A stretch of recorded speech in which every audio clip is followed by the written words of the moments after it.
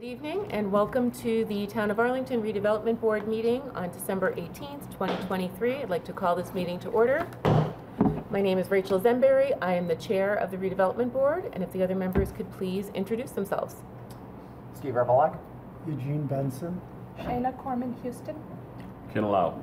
And we also have with us tonight Claire Ricker, the Director of the Department of Planning and Community Development. And Claire, would you like to introduce your new colleague who is joining us this evening? I would love to introduce my new colleague. So the new Assistant Director for Planning and Community Development, Sarah Suarez, is joining us this evening.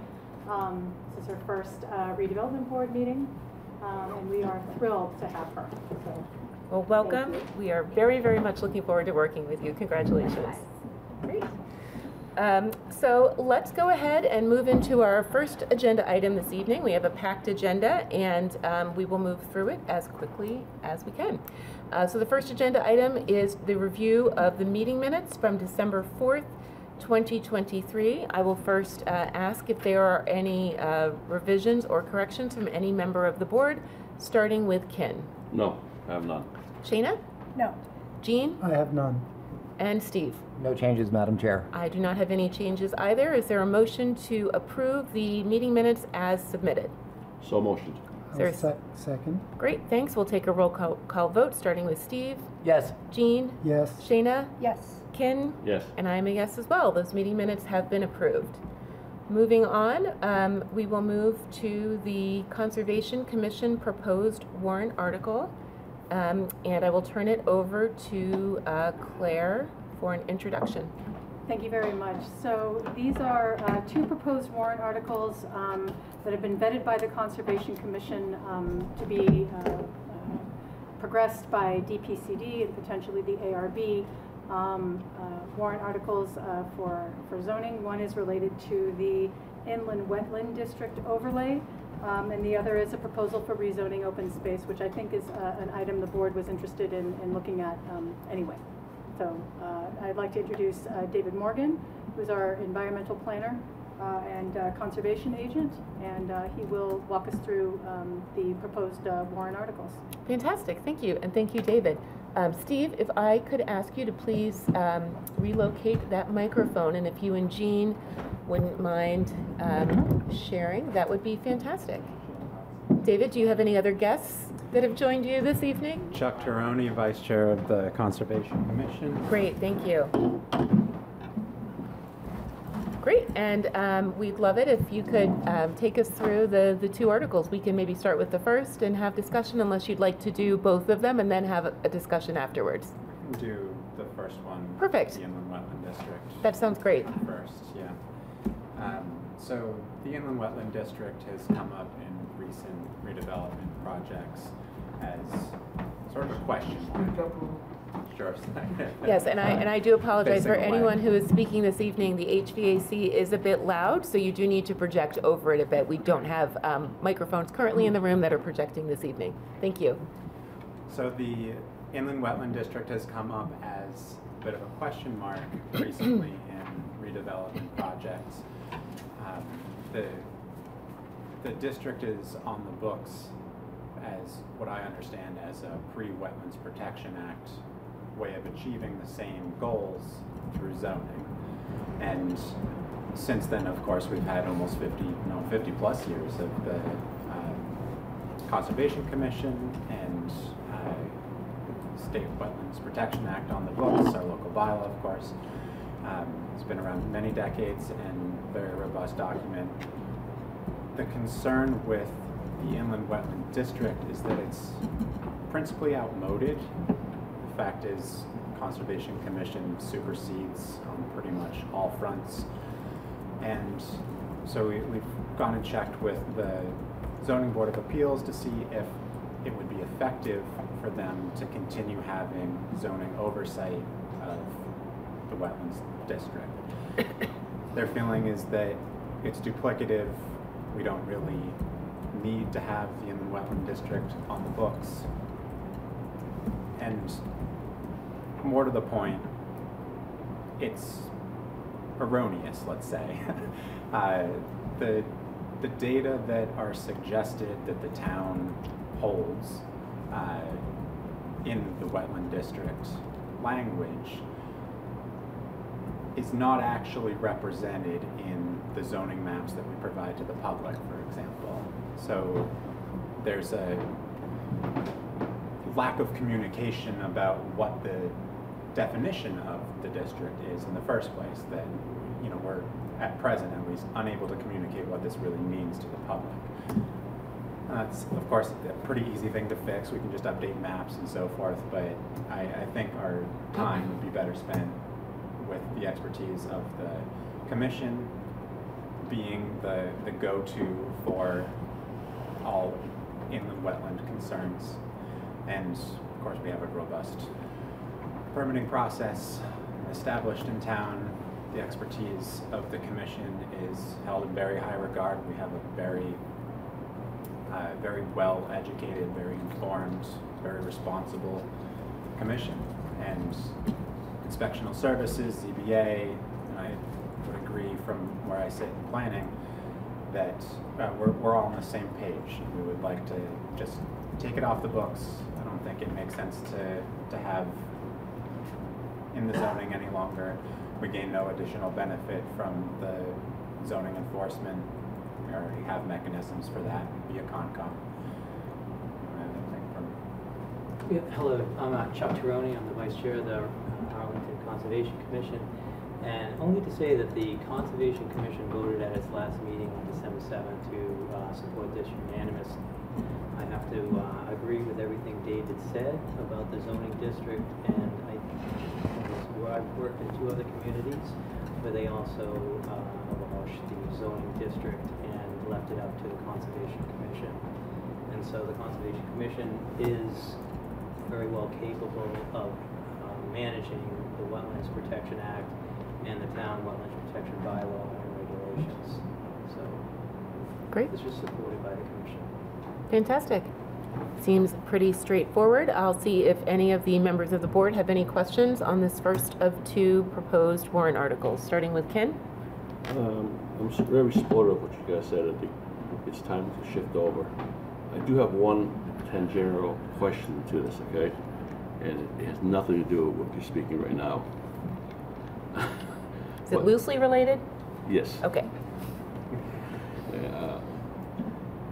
There's a, I think it's called a no-name stream or river that runs through Arlington. Yes, And Brook. no-name brook, okay? That, I'm not sure, is it ever wet? Or any, It's wet. Yeah. Yeah. it is? Maybe today. Maybe today, okay? But, Definitely. but how's the commission addressing that? Because I know a few years back, someone did an addition and it had to be taken down because it was within the setbacks of the brook. And it wasn't clearly identified. I mean, I believe the owner did everything right. And it just somehow slipped through the cracks. I just want to say, can we do something about that so it doesn't happen in the future? Because it was a real shame. Yeah, so I don't know what year that happened, but we have been working on our maps throughout the town, our GIS system. And when you go to the wetlands GIS maps for the town of Arlington, it casts a jurisdictional marker around all the properties that the Conservation Commission has to review. And this has helped not only homeowners and residents of Arlington, but the building department also, which has increased their calls to the Conservation Commission to allow us to get a first look at some of these projects prior to them being built. So I think that we've made some steps. I'm not sure when this happened, but that is very unfortunate that I would that say, happened. I'm an old timer here, so maybe Gene might know too. I don't know. It was probably 8, maybe 9 years ago. Mhm. It was a pretty big, you know, I felt real bad for the homeowner.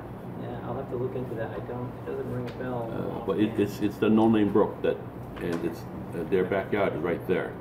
They did a family room addition. Okay, I just want to make sure that there's somehow clear enough information that that this doesn't happen again. That's all I'm saying.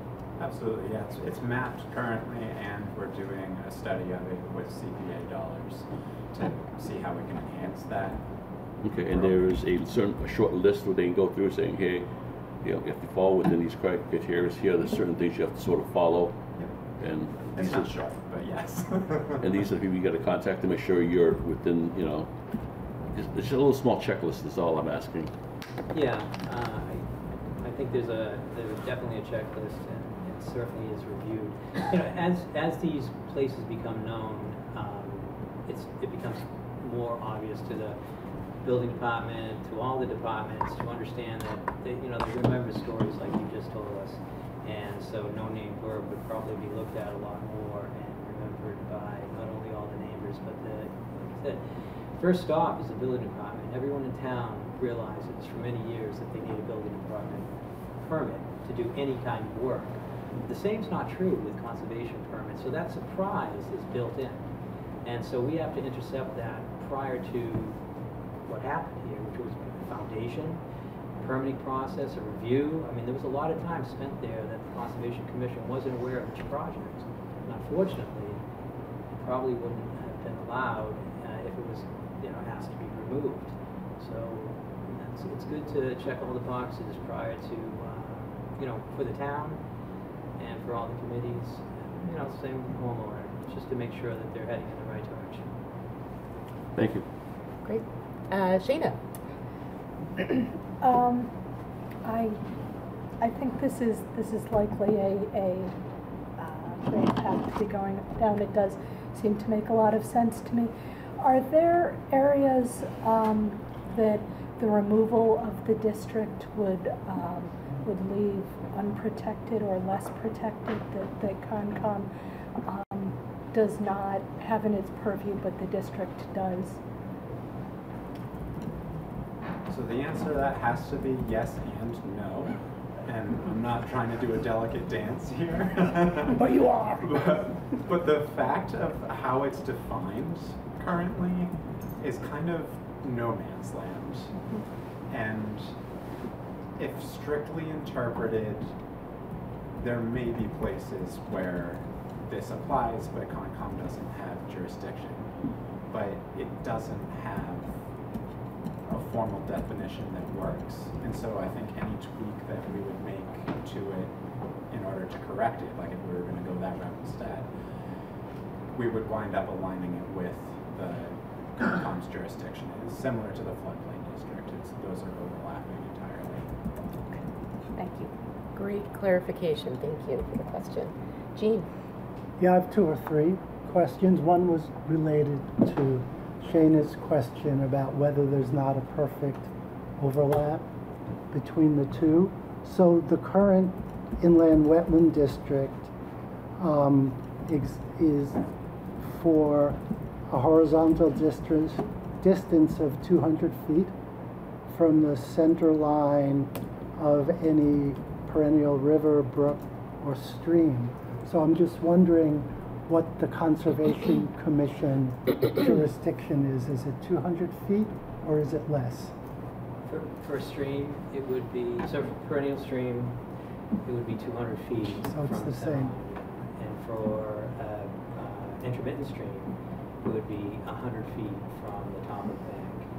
Okay. So this doesn't have intermittent streams in here? Well, it sounds like in that situation, the worst case scenario would be 200 feet. So if you had an inland wetland district on a intermittent stream, you're casting 100 more feet than you need to. So maybe this is... Yeah, no, this is just perennial. It doesn't deal with intermittent streams at all. So my second question is, in the past few years, has there anything that hasn't gotten to the Conservation Commission, but the building inspector's gotten something and said, oh, wetland district, therefore I can't do something, and sends it to the Conservation Commission? Because this is sort of overlaps a lot with your jurisdiction, I agree, but I just wonder if there are times where, because the building inspector implements this, but he doesn't implement your regulations, if this is sometimes an entree into wetland regulations. I think that would be a great conversation starter with David and the building inspector. So Dave, you may know of a few where that happened. No, I don't. I'm not aware of any circumstances where the building inspector caught inland wetland district and then. Yeah, I'd be interested in having a conversation with head of inspectional services to make sure that's the case, because I just think this is a really good idea, but I just want to make sure that we're not losing something important in the process. I mean, needless to say, that conversation should happen all the time, even when there's just a perception that there may be, No Name Brook ends at some point. What is the next 3 houses? And maybe David and the building commissioner wants to talk about those just to make sure that they're not in the conservation's jurisdiction. It all starts with communication. Yeah. So my other question is, in addition to the inland wetland district overlay in the zoning bylaw, we also have a floodplain district overlay. How come you're not coming to us asking us to get rid of that too? Floodplain overlay district is required by law in order to participate in National Flood Insurance Program and so on and so forth. There are many eligibility requirements that necessitate floodplain district.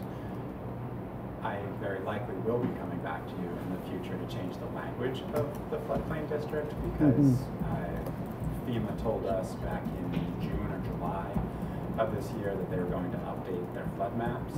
And with that process, when they finally get back around to individual municipality conversations, they suggest tweaks to the zoning language for the floodplain district in each municipality. So that's on the horizon. Okay, thanks. That's all my questions. Great, thank you, Jean. Steve? So just as a little bit of history, Arlington recodified its zoning bylaw in 2017 and 2018.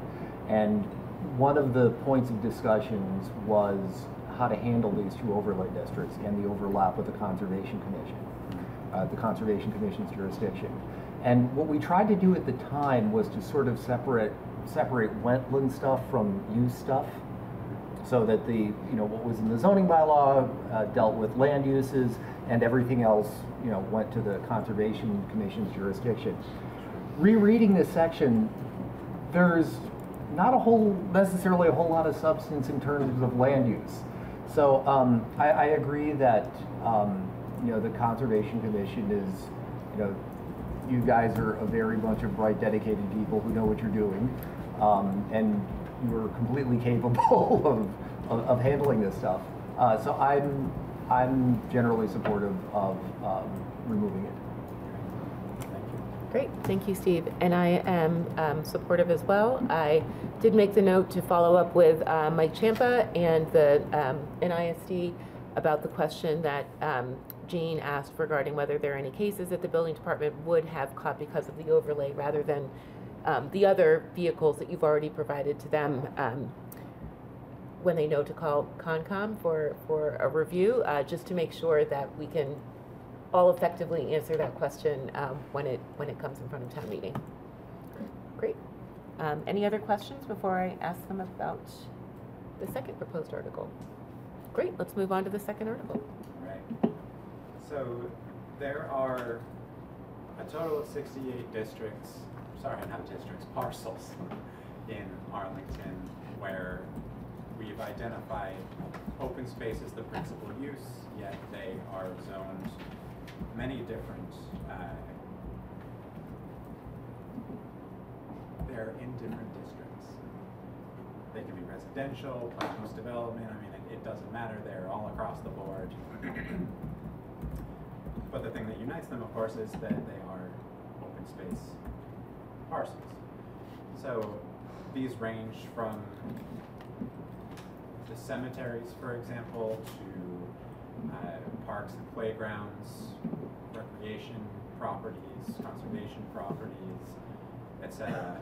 And following the open space and recreation plan and the public land management plan that identified the owners and managers of all of these parcels, we would like to shift the zoning to reflect the use, and we'll have a later conversation about who owns and who manages changes which pieces.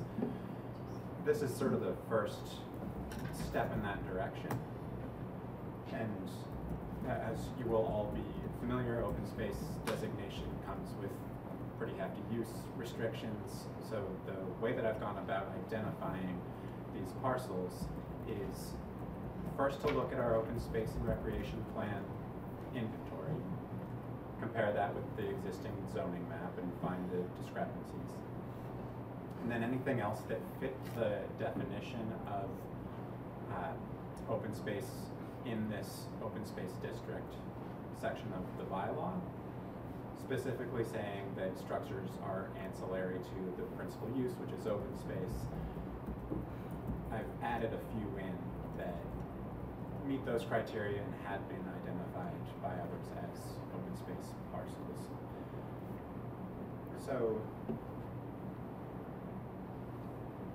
I think that's really the long and short of it. I think cleaning up the zoning in this regard would benefit the town to know what it has, to be able to do the count effectively each time we need to account for all of our open space, to better, as I said earlier, assign responsibilities in light of open space zoning. You know, it will improve efficiencies in terms of management and use and so forth.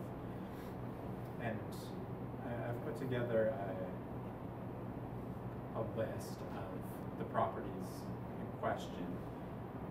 There are 15 that are loosely themed around recreation. Those are mostly zoned R1 and R2. We also have 18 that are used for conservation purposes. R1, multi-use plan unit development, or R0 currently. I broke out a separate segment of cultural and historic uses.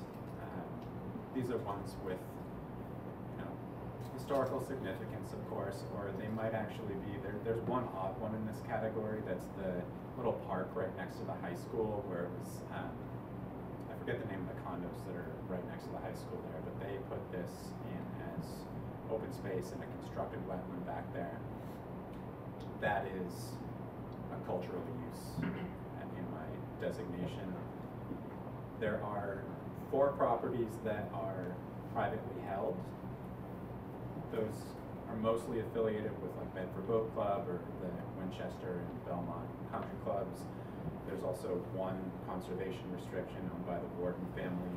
These are all zoned R0 or R1. And I've already mentioned the cemeteries. There are 4 of those properties, totaling 8 parcels.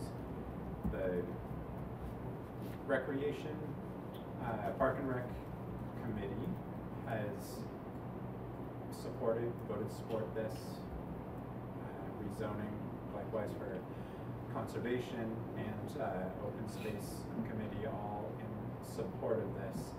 The Cemetery Commission has questions about, you know, what it really means and how they'd like to proceed, so I would recommend further engagement with them if you all decide to take this up. But I think I'll stop there and see if there are any questions. Great, thank you. My first question is, do you have a map currently of this? Yeah. And is that something that maybe we could follow up with the board? Yeah. Okay, great. And my second question is there a map that overlays the current open space plan to see, I'm assuming some of these are included in the open space plan and some of them are not? Right. Okay, those are the 2 questions that I have. I'll go to Ken. 2 quick questions. I think I also agree with this so far. Except for your 5 districts, I have issues with only one of the districts, and that is the private one. Right now, you know, the boating club, the yacht club, already country club, and all that stuff there is, if they ever close or if they ever decide to change, it would become open space. It would be zoned as open space, so nothing can happen to it besides what's there. And I think that is a shame. I really think golf clubs are the worst land use in anything and everything that goes through, okay?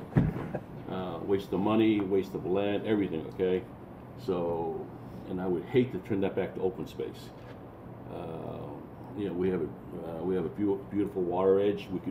That could always be developed for other people. I mean, I would definitely not leave it as R0 and R1 where you put mansions up there. I would definitely like to see if we can change that to a higher R value so there can be more people that can live there and share it if these things ever change.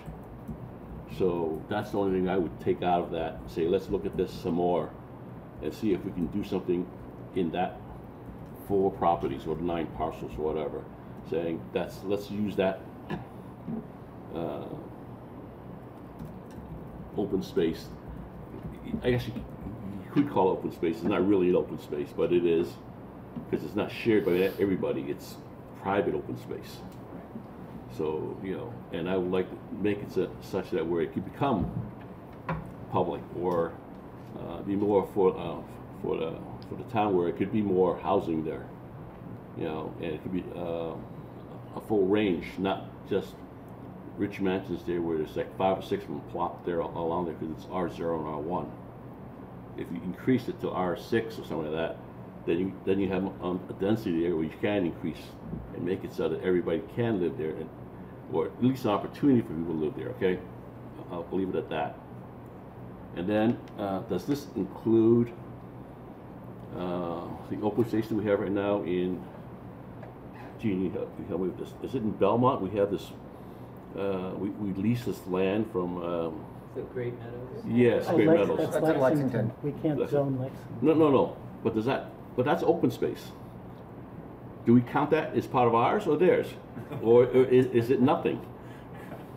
I'm not sure what Lexington does and whether they're double counting, but we do count it as Arlington's. So we do count that, what we lease, as open space for us. We own it, we don't lease it. So we own it, but we don't, do we count that as open space for, okay, I've never seen it in any thing saying, you know, we have limited open space. I think it's in the open space plan that we reviewed. Did it? Most recently. And I Yes. missed it, okay. That's okay. We had a little bit of a discussion. That's the only reason I remember that one. Okay. I mean, it's a great place to bike.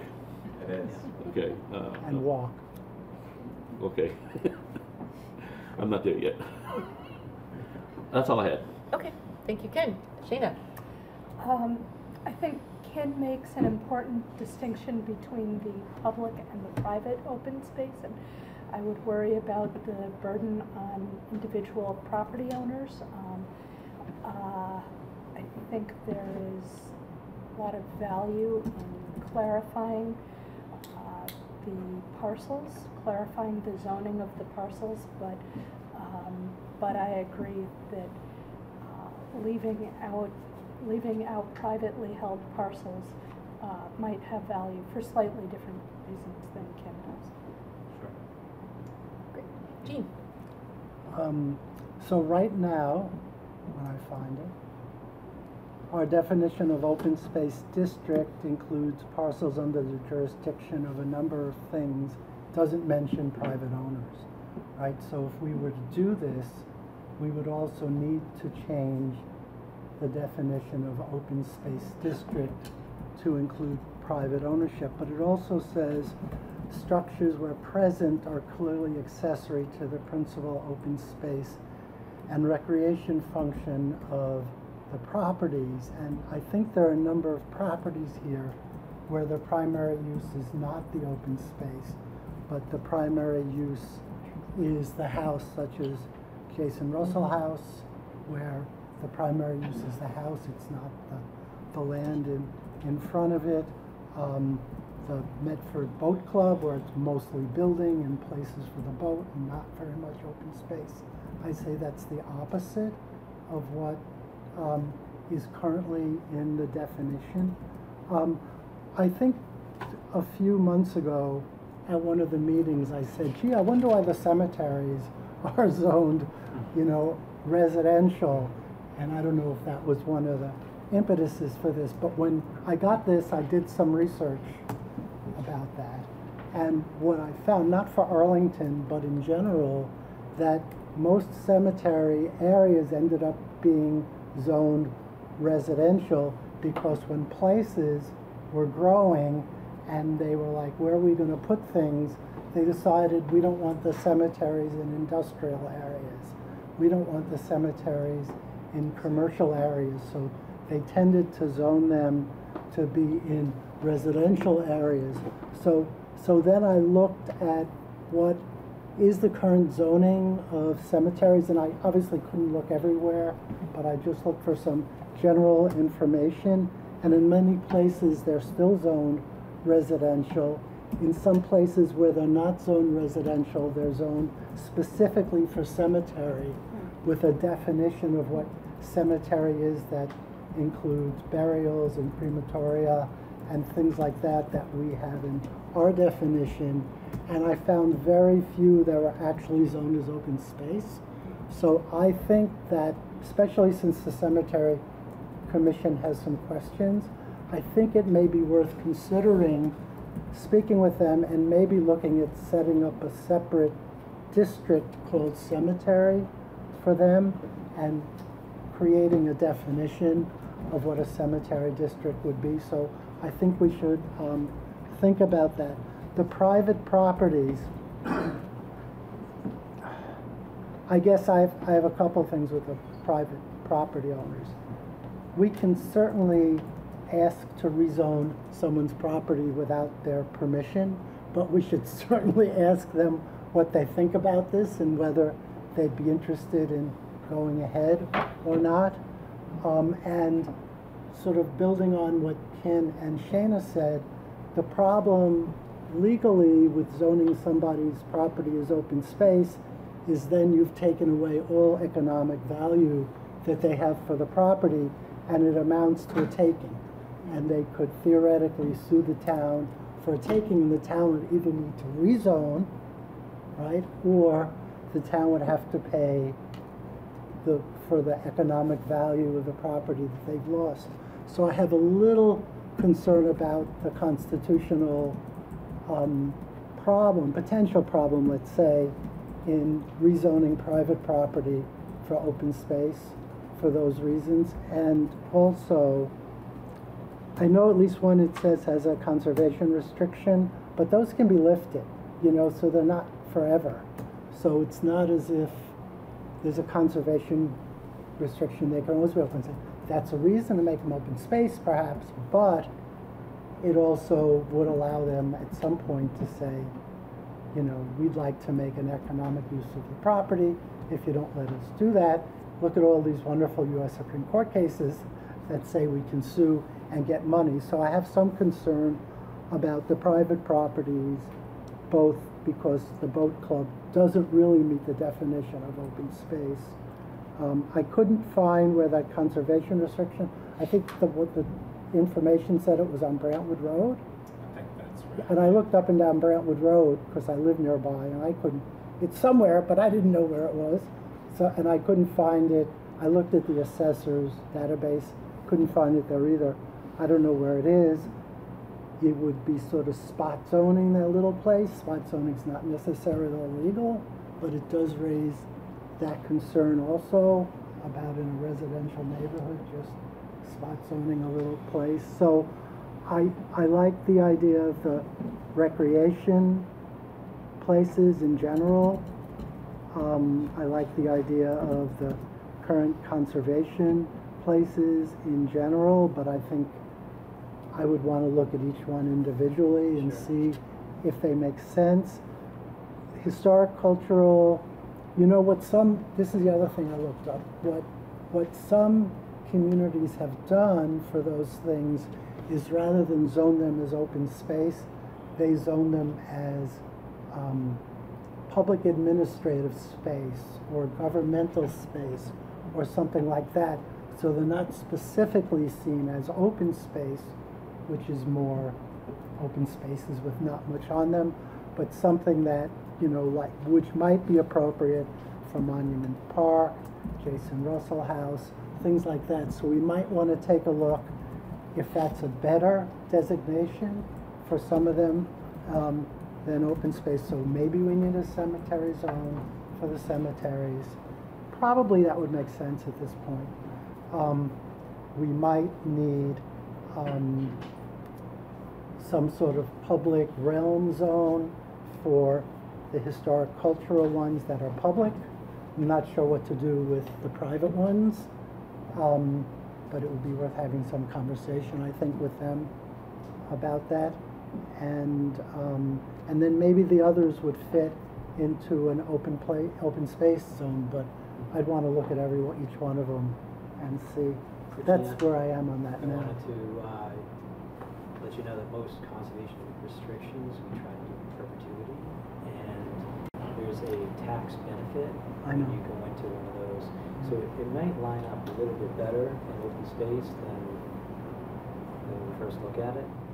So, but I did like the other points you made. When I was unaware of the Medford Boat Club. It's mostly structure. So that's interesting. And golf. Fighting the other side, but the golf areas, don't they sell off some part of their land? Well, you know what I think was interesting about the golf area. I asked somebody, like, so what part of the?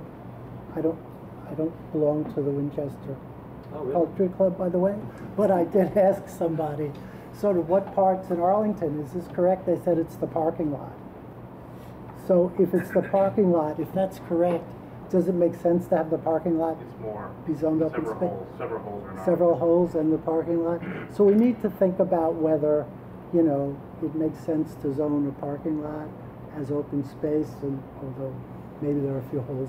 Gene, I believe it's more than half the club. Well, let's get the map, which is something we've requested, and then we can certainly review that. I think we're headed in a really good direction with this, but I think we need to look at the things that I talked about. Great. All good thoughts. I want to go back to your Sorry, first point. just before you answer, can I just remind everybody to please project for everybody who has joined us this evening. Thank you. Thank you. No problem. The definition that you mentioned at the outset, where it says jurisdiction of Park and Rec or Concom, is not factual. Conservation Commission's jurisdiction extends into myriad private properties. I mean, we're talking about ownership and management here, not jurisdiction. And I think we want to clarify that in the definition. I was also anticipating this question about the cemeteries in that space, like of the definition, to say maybe it's also of the Cemetery Commission. But I hear your points about cemeteries. That history is very interesting, and obviously they need to chime in with their 2 cents. Yeah, it doesn't say that every property in the jurisdiction of the Conservation Commission is open space. What it says is the reverse, which is some open space is in the jurisdiction of the Conservation Commission. I'll take your word for it. Yeah, I mean, yeah, it's a little vague, but that's, I think, the better way to read it. Great. Thank you, Jean. Steve. Thank you. So I'll start by agreeing with Mr. Benson regarding the way we have the definition of open space district in our bylaw, where structures are clearly accessory. And I agree with him that a lot of the historic properties like the Jason Russell House, the structure is the main feature of the parcel. I was wondering, I did look at the map linked in your memo, and are there cases where the proposed district is not, proposed district boundaries are not coincident with parcel boundaries? Shouldn't be. I drew that from parcel data from our GIS. Does it look, okay, I went back and forth. One of the features of our current map is that the district boundaries are basically defined in terms of parcel boundaries. So you have a parcel that's in one district, and there were a number of them where what I saw on the ArcGIS map didn't line up with them. For example, behind the high school, it looked like the playing field was sort of designated as an open space district, but that's only part of the parcel. The same thing with the multi-use district you know, around Arlington 360, and I guess it's a senior living center lower on the hill. I mean, that's one thing about our bylaw that I like, but it's, you know, it's not a deal breaker to me. But going back to schools, have you had any conversations with the school department, with either the school department or the school committee about this? Great question. I have not, since the Park and Rec folks tend to manage those spaces anyway. I went directly to them.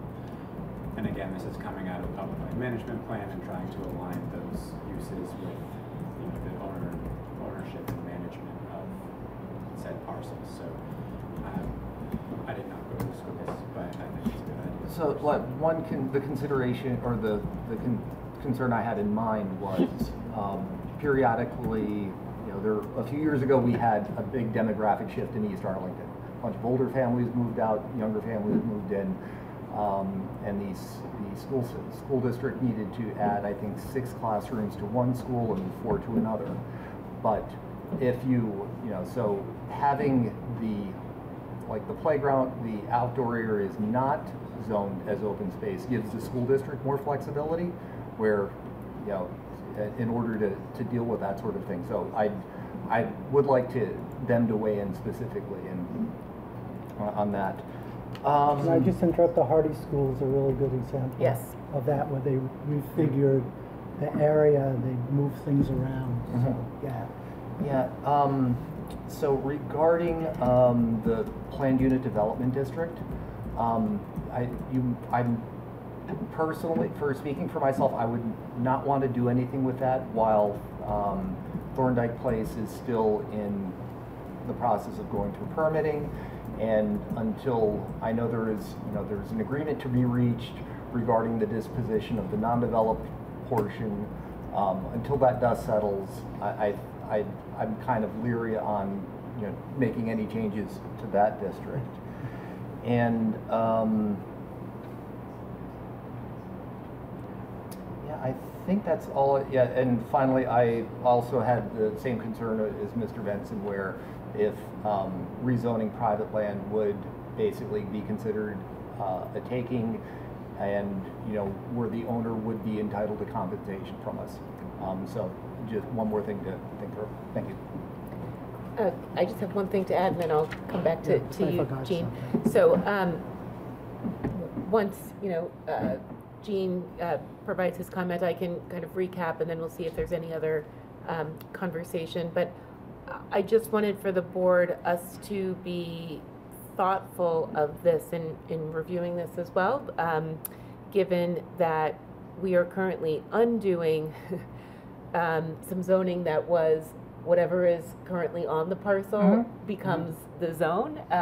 You know, that's what happened in the 70s, and we are actively undoing that work right now. So that's one of the reasons why I asked for the overlay of the open space plan with these spaces, because I think if the town has planned for better and higher uses of some of these places, some of which are not currently zoned as open space, that makes, to me, perfect sense to move those into this plan. But for those that happen to be open space and but perhaps have not been contemplated as planned open space use within the town, I would ask more questions about the why now, and should that be part of the plan. Not to say that those couldn't potentially be added in the future, just like we look at what the appropriate size and scale of zones are, not regularly, but, you know, not infrequently within the town as well. So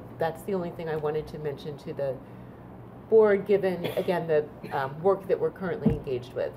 The one thing I forgot to mention is, I wonder if you've talked to the assessor's office about whether this rezoning would change any of the assessments on any of the land that's not currently owned by the town.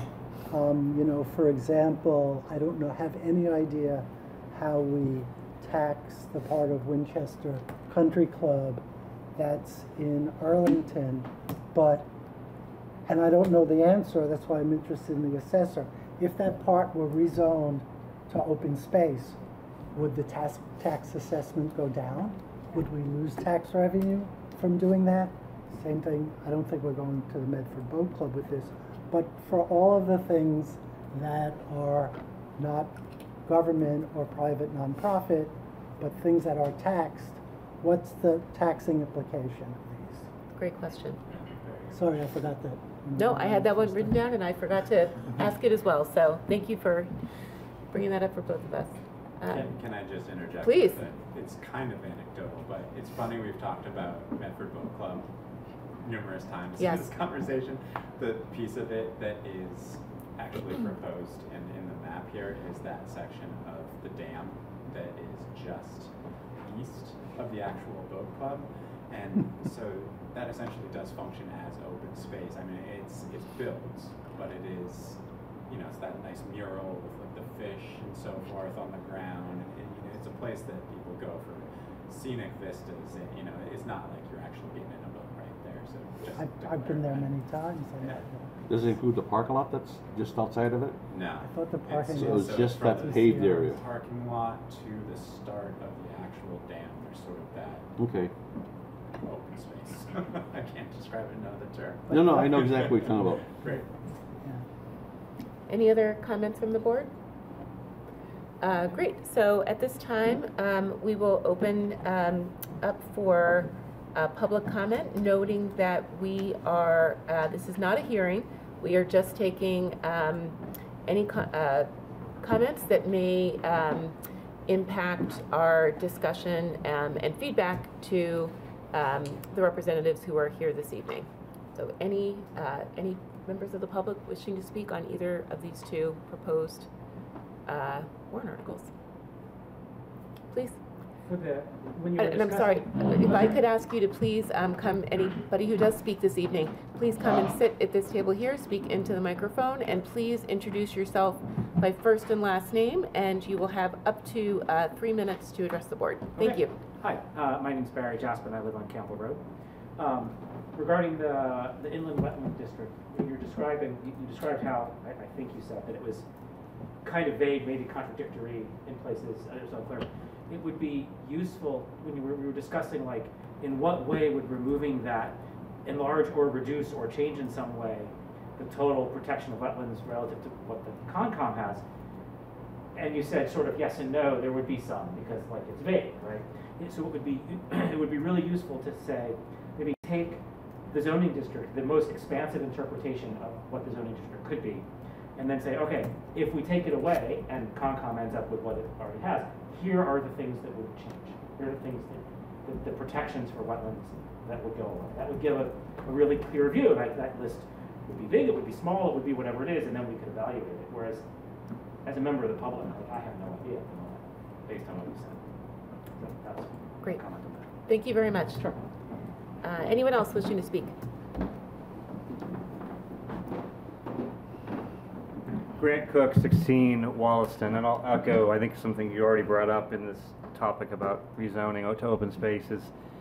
If we read in the paper a week from now that the Winchester Country Club was disposing of its land to move to another Pete Dye course to be built up in Carlisle, and 40 acres fell into the town's lap, to say that it would only be for new Sherwood Forest, I think, would be foolhardy, almost as foolhardy as turning it into mansion. So I would say no. That would be probably even more dramatic than the Sims discussion over 40 acres coming in. I agree it should be perhaps housing, parks, commercial. We talk about commercial needing space here in town. So, and I think you look at the debate on the Cape over Twin Brook golf courses. Golf courses do go away.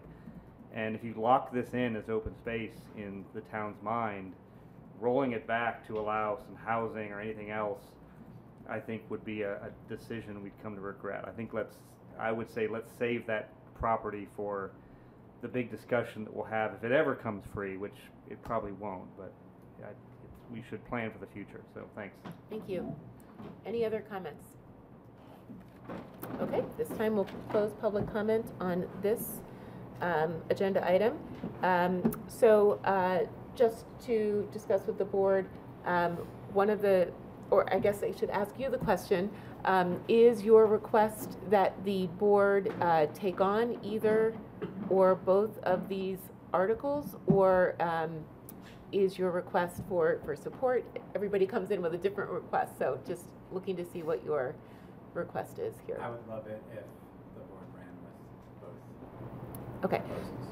Thank you for clarifying that. So I would like to turn it back to the board.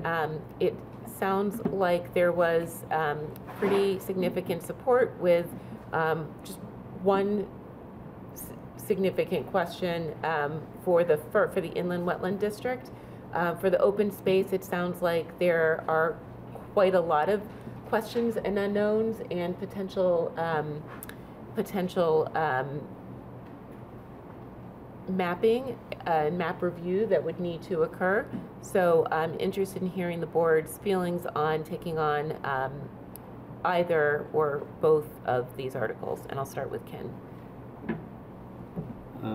Well, would this be for the spring or for the fall? There's no fall, just spring.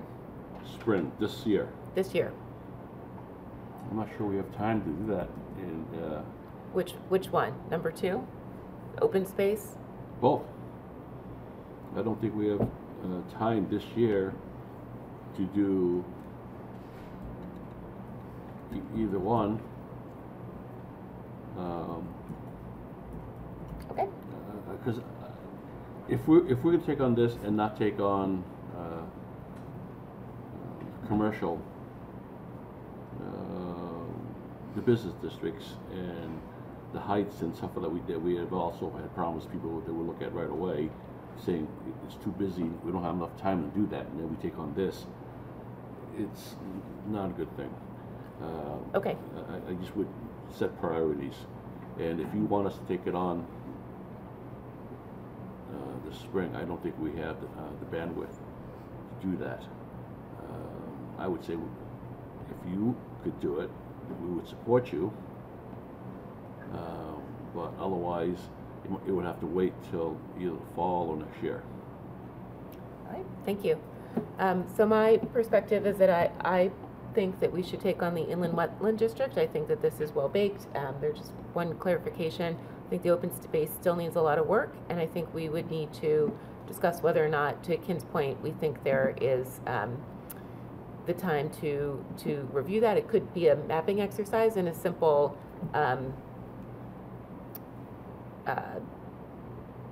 de-scoping of what is currently included in this article, but I think we would need to discuss that further. Sheena? I'm in agreement with the chairwoman. Jean?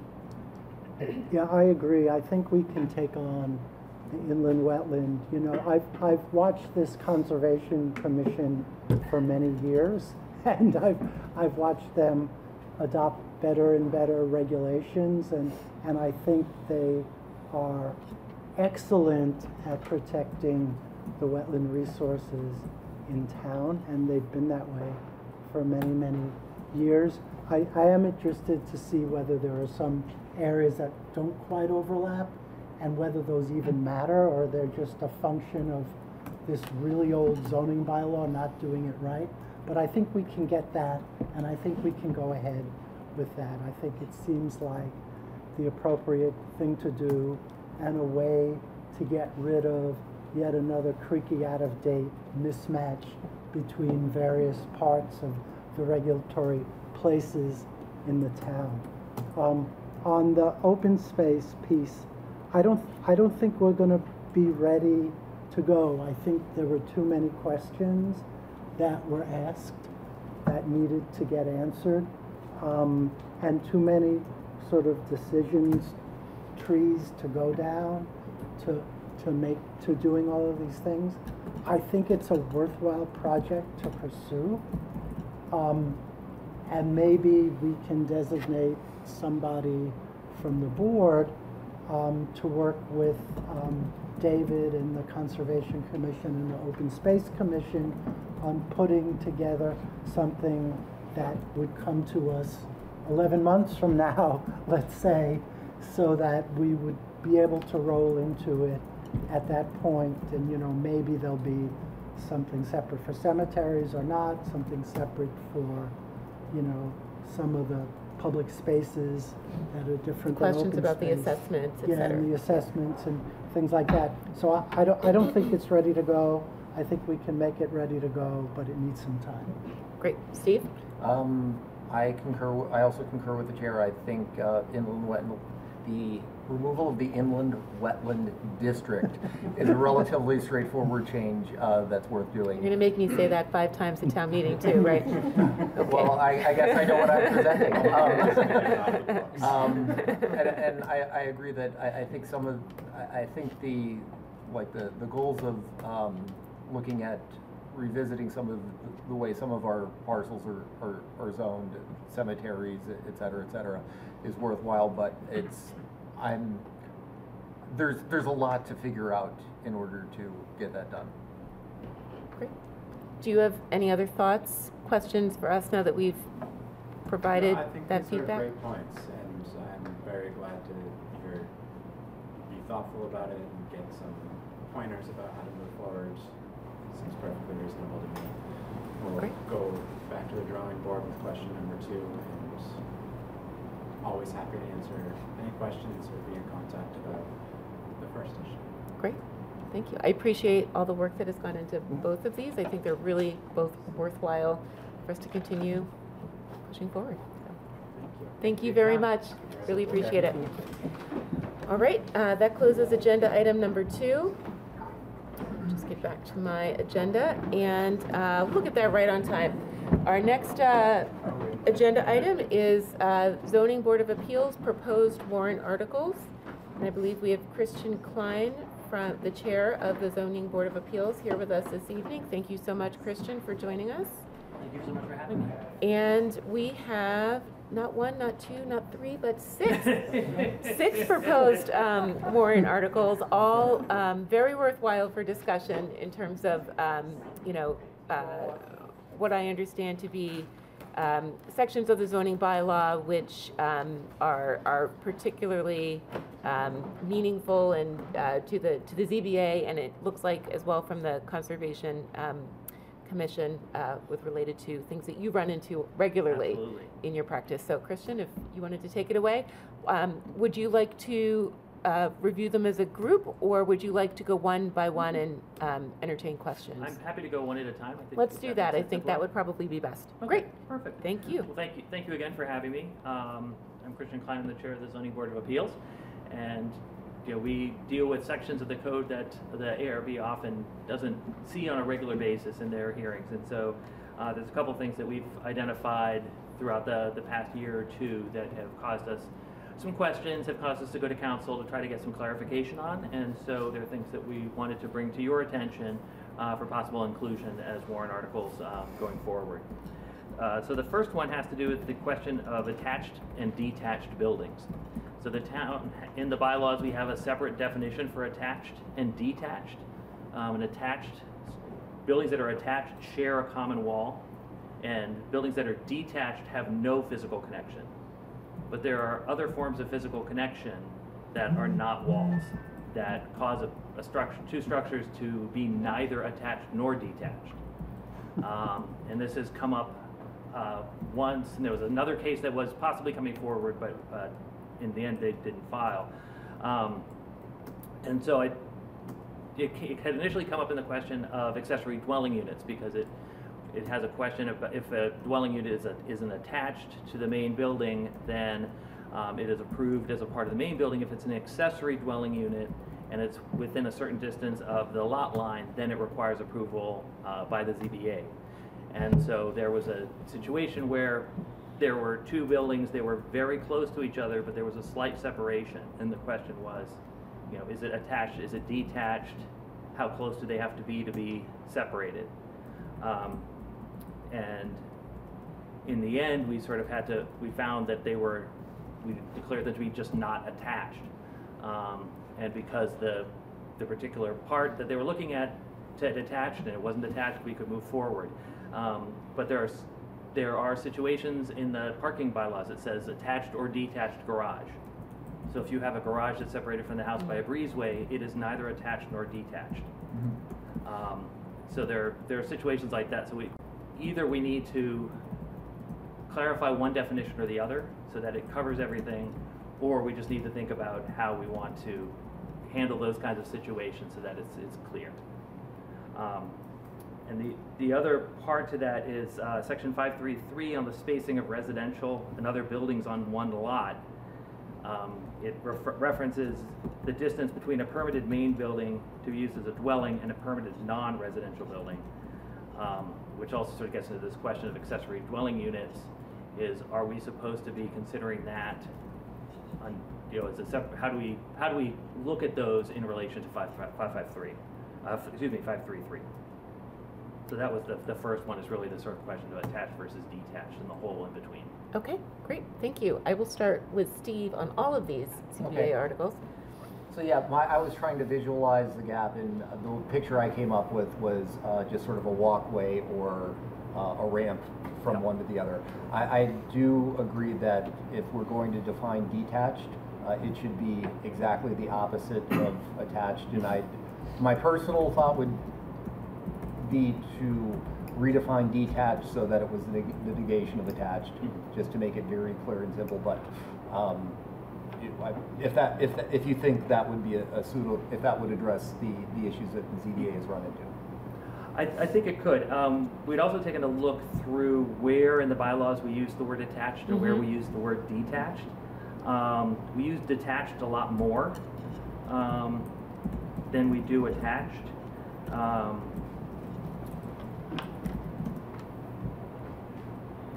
So we use,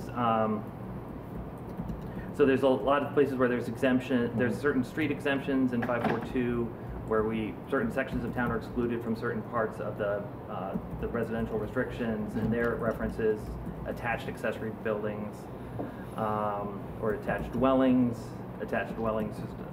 Also in their accessory dwelling units references attached dwellings, and then locations of parking spaces talks about attached and detached garages. And then under detached, we talk about, there's a lot that talks about detached dwellings. The residential design table, the residential district tables are all written in terms of detached. So it occurs there a great amount. Garages, again, the floodplain district talks about detached dwellings.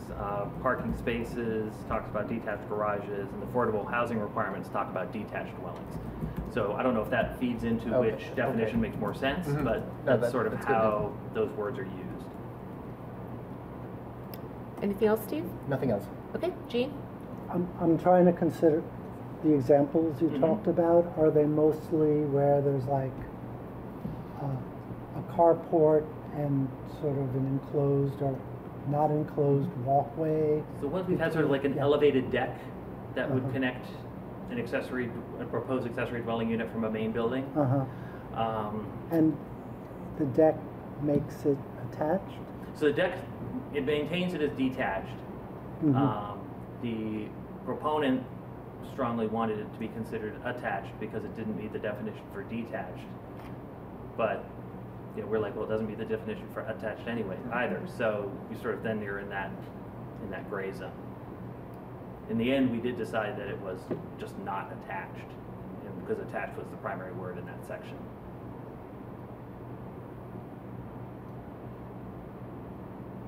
And say again how it comes up in the situation of accessory dwelling units? So under accessory dwelling units, if an accessory dwelling unit is attached to the primary residence, then it is either approved or not approved as a part of the structure. If it is detached from it, if it's not attached and it's in a separate accessory building, as long as it conforms to the setback requirements, then it would go through the normal process. But if it's within 6 feet of a lot line, then it's required to go before zoning. But if it's attached and within 6 feet, it wouldn't. But then what's the level of attachment that is required to move it from one category to the other? Is there a simple fix, or is it more, these are factors to consider in determining whether something's attached or detached? I think it could be,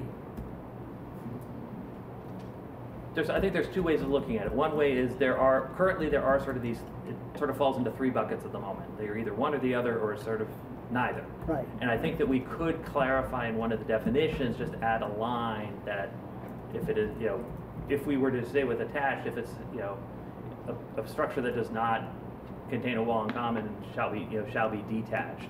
or shall be considered detached, just so that we put it into one category or the other. And I think that would be a simple way to do it, and then the definition for detached stands on its own as well. Okay, thanks, that's it. Shane, go ahead. So you mentioned carports as a situation. I also am trying to grapple with what the solution is, what the desired solution is, and I'm sort of wondering where you've been coming down on things that are essentially not a party wall.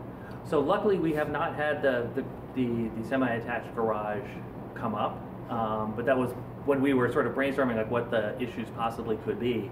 It's, you know, so you sort of have the traditional house where you have a house and a garage, and they build a breezeway in between that's open. Yep. That is detached. It's not detached because of the roof piece connecting it, but it's not attached because it doesn't share a wall. And then for there, if you strictly read the zoning bylaw, you could claim that it can't be used for parking. So can you contemplate, is there a scenario that you can contemplate where something truly does not have a party wall, but kind of looks like it should fit the attached scenario? I mean, I think sort of in that scenario, we would, not speaking to the ZBA, but I think, you know, sort of looking at a typical New England style house where it's the house and the breezeway and the garage, I think most people would consider that as being attached, even though it's not enclosed in between. But I think we just sort of need to decide how we, you know, as a town, how we want to handle that, the situation should be. So it might be more than one common wall. There might be some other structural definition. An aesthetic from the street, for example, if it appears to be one structure. I mean, we need something that we can defend is really what we need. Well, if I can pick up on that, I think the answer is not one or the other. I think the answer is what's the better outcome, and then how do we write the definition for the better outcome, right?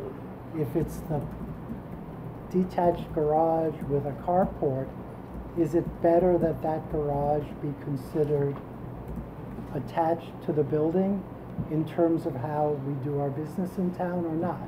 So before I think we decide which way to write this, we need to hear from the ZBA what's the better option, what's the better outcome. Okay. Not give us one or the other, but which is the better outcome. With the ADUs, which is the better outcome. Okay. And then that would help us decide how to write this. So a list of the potential scenarios and the better outcome. Okay. Ken? Yeah, I think Gene hit it right on the head. It's the outcome of what we want to do, and then we can write the regulations to that. But you are correct. It's basically there's three: attached, not attached, and something in between. All we want to do is clarify that thing in between. And that's all we have to do. And what we want to do is we'll clarify that based on what outcome we want. I mean, I remember this being a project we looked at Sunny's Drive. Sunnyside. Sunnyside Drive, where they were going to put these these big mansions there, and they had this one heated corridor that connected this other garage. A skyway. Yeah, and it was all one big happy building, and we said no. Okay, and I don't think we want to get that way. So that's how they said that we decide. You know, it's that breezeway that connects the building. Okay, is it just a deck and a roof? Deck, roof, and wall, so it's enclosed? Or we go even one more step and say it's conditioned. Right. But let's not decide all those in the beginning until we figure out what's the outcome we want. Absolutely. Do we want to increase the sort of density at the edge because there's a loophole they can go for or not? So can you come back to us and say, hey, our recommendation is this because it does this. And I think we're all on board for that, something like that. At least I am. Okay. So I think in order to submit the warrant article, that language, we can continue to work and wordsmith. I think the warrant article could be written in such a way that we can speak to the clarification without actually providing the warrant article. Would others agree to that? See if the town will amend the zoning bylaw of the town of Arlington for the purpose of clarifying The definition of structures that attached detached and detached. and addressing cases that meet neither of the above. Yeah, something like that. Yeah, yeah. So I just wanted to talk through timing for that as well. Okay, great. So it sounds like the board is supportive of this clarification. And we'll get back to you with some additional information on that. Great. The second one is section 5310, which allows using the average setback along a street as the front yard setback, but it only applies to vacant property. And so the question is, where we don't have a lot of vacant property, we do have situations where we have a street where the setback for the street is not what the actual setback says in the zoning bylaw, but is sort of set by the houses that are there currently. If the property is vacant, then somebody is allowed to take that position. If the property is not vacant, then they're required to adhere to the full setback, the way it's written. And the question is just the clarification, is that really what we're intending in that situation, or is it better to maintain the street edge as it stands currently? So if somebody's house is a little bit farther back and they want to do a small addition on the front of their house, that would bring them to that average setback, is that allowable? Yes, please go ahead, Ken. Have you talked to Mike Champa about this? I have not. I believe that their interpretation is not quite exactly this. Okay. And I don't want to put words in his mouth, okay? Yep. But I think it has nothing to do with vacant or non-vacant. I think it has to do with if someone wants to encroach upon the setback and the average of the setback on that street is less, then they can meet that average. Right. And I think that's what they've been allowing.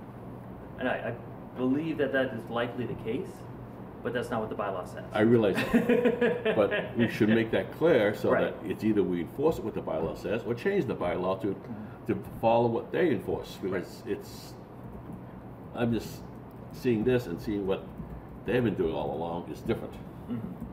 So if you just talk to them about that and see how we should proceed. Or what their recommendations are too. Okay. Great. Shana? What's your interpretation on redevelopments of parcels that are currently not vacant? So, if there was an existing building on the property and the property was being demolished and the property being wholly redeveloped, then it's a very good question, because at the time the building is demolished, the property is now vacant, but it wasn't vacant at the time.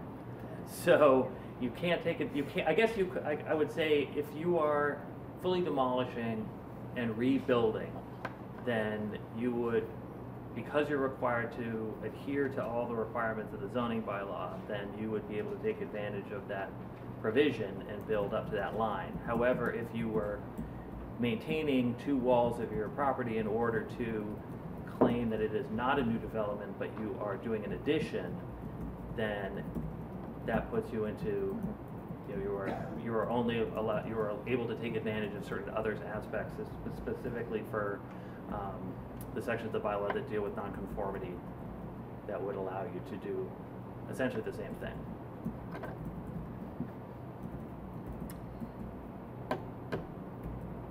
Well, that seems to honestly be not that useful in my opinion.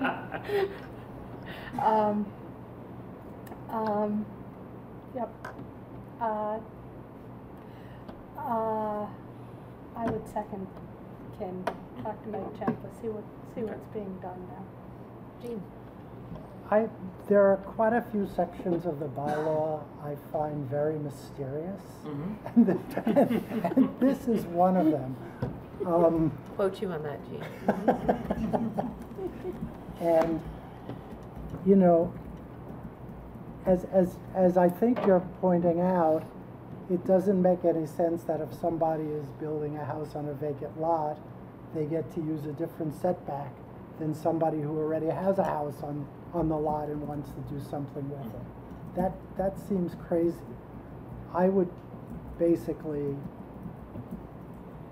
this is another one. What do we want the outcome to be? Right. Right? Right, exactly. Yeah. This is, and I guess my personal feeling of this has always been that this didn't make any sense at all. And I would just X out 5.3.10 altogether. Because if town meeting in its wisdom had established a certain setback, why are we then letting people sort of change the setbacks based upon what people did before there was zoning or when it was changed? So, you know, we can do anything we want in terms of thinking about what do we want to present to town meeting. I'd say one thing to think about is, does this even make any sense at all to try to figure out which is the better way to do it? Should we allow it one way or the other, or should we just get rid of this?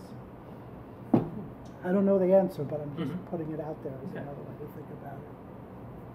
Great question. Steve? Yeah, I mean, this is one of those sections where the bylaw is not quite internally consistent with itself. Yes. Where, you know, the 5.3.10 says, sure, if the whole street is or if a portion of the street is non-conforming, sure, you could build with the non-conformity. We have another section of the bylaw that says it is the intent of this bylaw that non-conformities, where applicable or where practical, should not continue in perpetuity. So you've got one side that says, yeah, let's continue it, and one side that says it doesn't. And make it worse. This makes it worse because of non-conformity to more lots. Yeah, and I do agree that it does, you know, sort of create two different scenarios depending on whether a parcel is conforming or non-conforming. I sort of question, you know, whether someone would demo an entire building, assuming a buildable lot, just to take advantage of the provision rather than, you know, try to remodel and reuse. Right. This is another section of our bylaw that I think may help encourage demolition rather than reuse. It does seem wrong it does seem awkward. I'll say awkward. You know, to impose, to have one set of standards for, you know, where a full demolition is taking place, and another set of standards where a full demolition is not taking place, and to be, you know, sort of to compound things. There are lots of unbuildable lots in Arlington by today's standards where, you know, you couldn't take advantage of you couldn't use this provision even if you wanted to. So I think. Do you agree with Jean? We should just take it out? After checking with Mike Champa and seeing if there's anything else that he uses it for that would be important for us to keep it in to preserve. I mean, part of me thinks that let's check with inspectional services and, you know, perhaps consider clarifying their interpretation, similar to what we did with large additions. Right. Just so that there's not a question mark. It's clear. Yep. You know, otherwise, I'm not, without expressing an opinion on which side or one way or the other, I think it would be more logical to apply one set of standards regarding whether it was a full or a partial redevelopment. And how often is this used? That's the other question to ask Mike. How often does this happen? If it doesn't happen very often, it's another reason to get rid of it, I would think. Are we, how do we feel, or how do folks feel about the front yard setbacks as opposed to the written front yard setbacks as opposed to the front yard setbacks that you see visually, you know. Are we going to start seeing houses, infill that is set much further back? Is that going to have, is the aesthetic going to be changing? And how do we feel about that? By not having this provision. By not having this provision. Great question. And that might be where, again, Mike Champa, you're indicating that your understanding is that might be how they're currently applying this.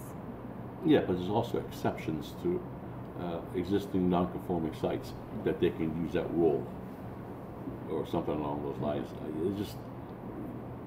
I don't know the whole thing, so I can't speak clearly. I just know it's fuzzy right now. Right.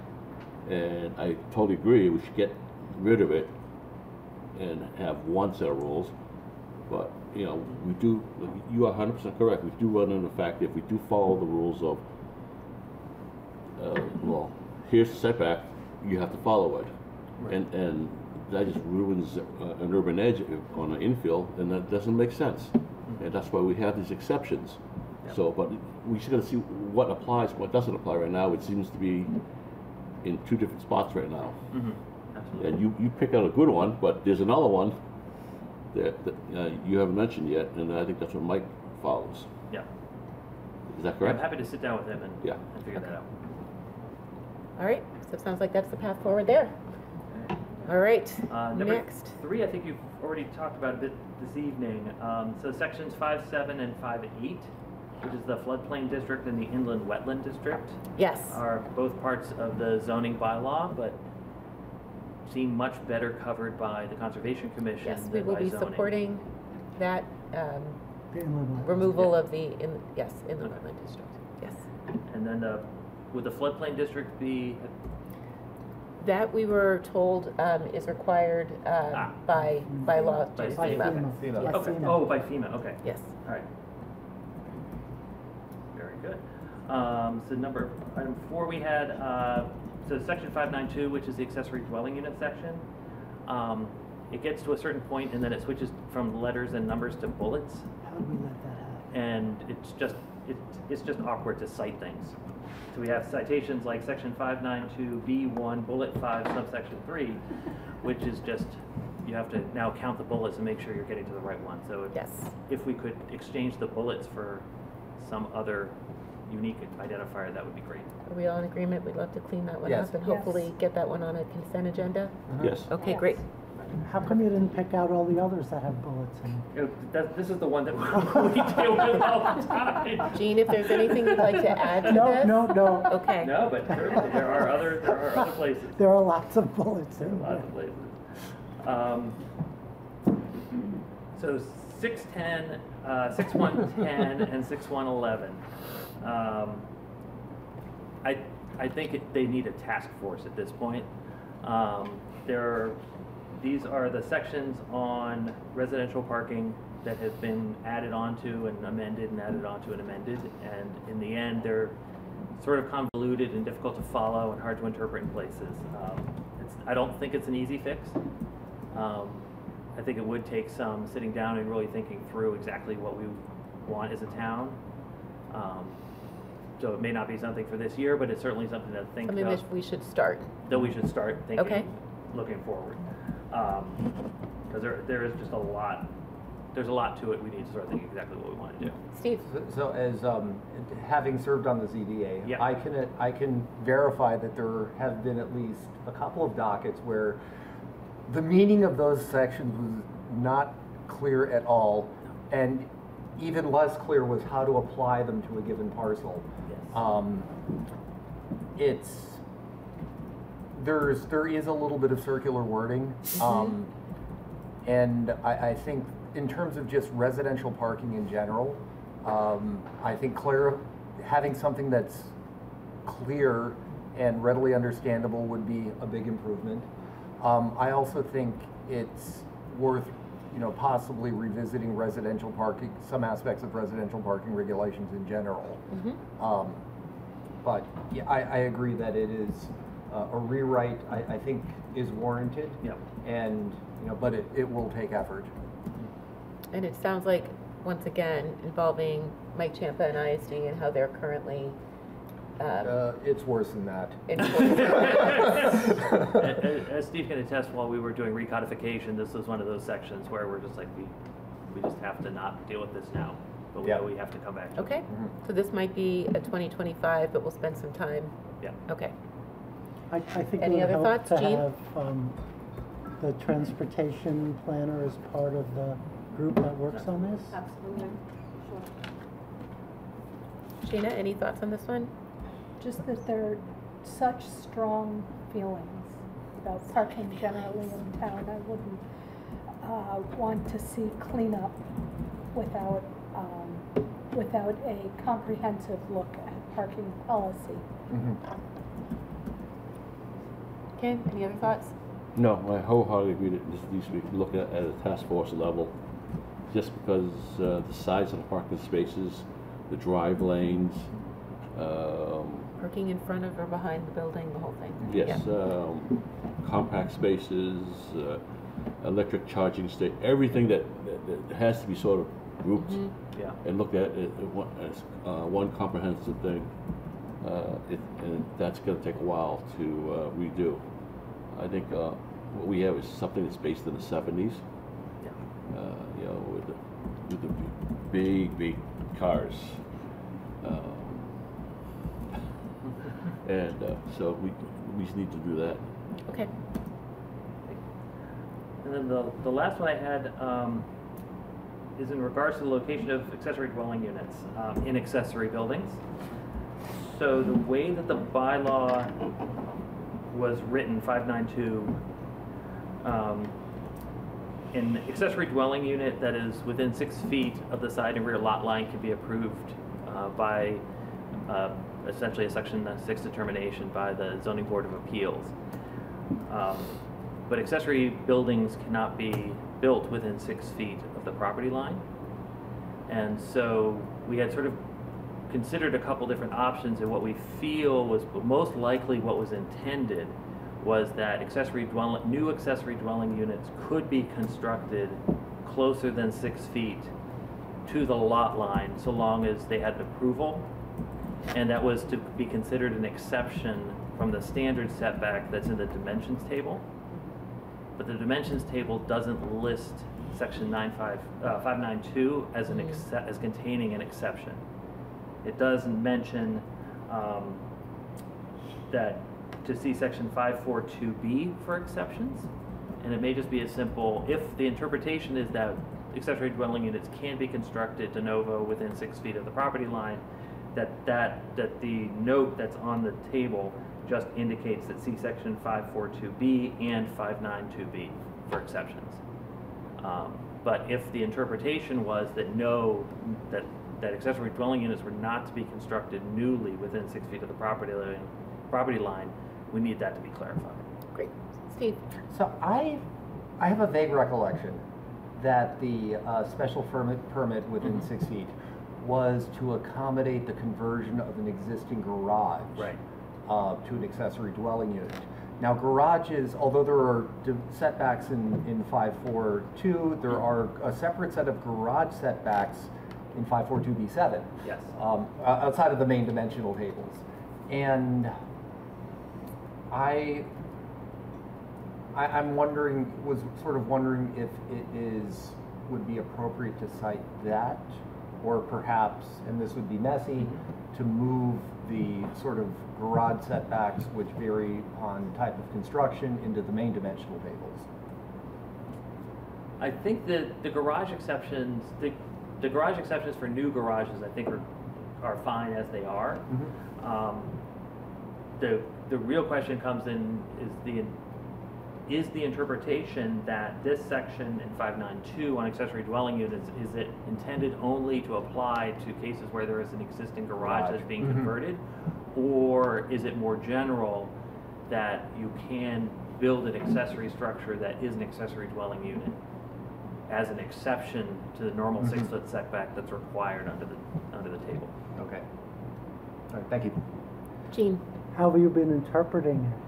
So we had our first real case where this came up recently, and it was it's a case it was on Dorothy Road, and it was a property that was owned by the by HCA, and they were looking to build an accessory dwelling unit in the rear yard, and we had gone back and forth. We had talked to council. And the interpretation that the board took was that you could construct a new accessory dwelling unit within 6 feet of the line as long as you met the requirements for a determination that it was not more detrimental. That's exactly the way I interpret this too. So my suggestion may not be a good one, but my suggestion is leave this. You have the right to do rules and regulations. Put something in the ZBA rules and regulations that basically says what you just said. This is how this is interpreted, and that's all that needs to happen. Shana? That approach makes sense to me. Ken? I don't know. I think a little differently. I think the intent of the ADUs was, in this case here, was for an existing. It doesn't say that. I realize that, Gene, and I think that was missed or something along that, but I think it was the intent to convert an existing structure to allow it to be built closer. If it's new, it has to follow the regulations. There's no exception for that. I think that was the intent, because the first time I went around, that was what it was, and then the second time it came back for the ADUs, it was changed because that was a point that brought up, and we changed that so that it would say for existing structures for it to be able to be converted, not new structures. But that was my recollection at that time, working with Barbara at that time. So can I add on to that? Because I actually found the fact sheet that Barbara created when we were presenting this article to town meeting, and it talks about ADUs in garages, and the fact that you know, they're the most complicated because you need to add water and sewer and gas, electric, etc. But they're specific to Article 43 adds an extra requirement for a garage or carriage house, meaning these existing conversions, that is close to the lot line. If a garage is within 6 feet of the lot line, it is no longer eligible for an as-of-right ADU approval. The homeowner who wishes to proceed must present their case to the Zoning Board of Appeals. The ZBA provides a public discretionary approval process, which all the neighbors are notified and have the ability to object. So it does not in this, and again, just because this was the fact sheet doesn't mean that this is what, you know, was approved or made it into the final language. But that was my recollection as well, was that that specific provision was for how it's written right here. Again, what is it that we would like to see in practice becomes the question. But my recollection is similar to Ken's. Well, this to throw just you know, to make it more complicated. Absolutely. You know, if a person wanted to build a new garage, type through construction, concrete, they could put it right up against the lot line. They build the garage, they leave it there for a little while. Now they want to turn it into an ADU. That would be, you know, it's a roundabout path, but I can connect the dots. And, you know, knowing that the dots could be connected like that, I sort of agree with Mr. Benson in the sense of just, you know, just don't make it crazy. And it sounds like from the Dorothy roadway, it's a better outcome to do that. You just need to sort of put it in the rules and regulations so it's clear that that's how it's being interpreted. But again, I would just check with Mike Champa, make sure it's same interpretation. I would just say my only concern with just having that interpretation in the rules and regulations is that people aren't going to look there for interpretations. They're just going to be looking to the zoning bylaw. Well, you can train them.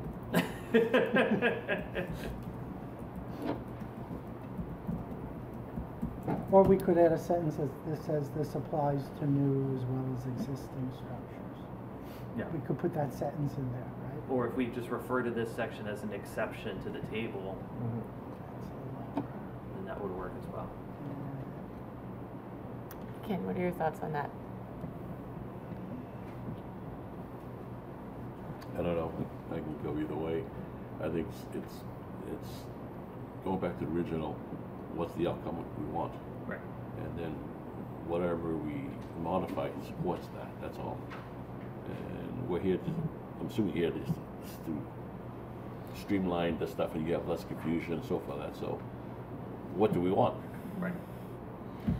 And if we don't want ADUs built so close to the property line, then get rid of it. If we want to leave it for some hardship cases, because there's already an existing building there, then we keep it in. And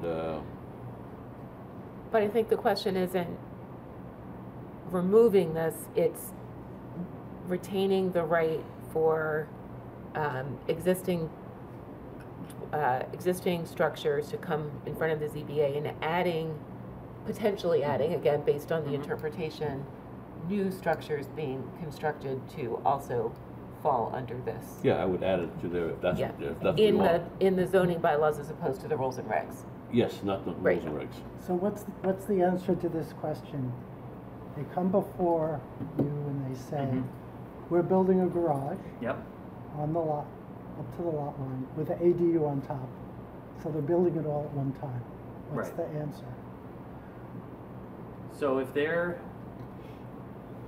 a portion of the accessory structure contains an accessory dwelling unit and is within 6 feet, then the board has to make a determination. If it doesn't include an accessory dwelling unit and it's a garage, then it falls under the garage rules. So And if it's an accessory dwelling unit and it's an accessory structure and it's neither a garage nor a dwelling unit, then you're not allowed to build it.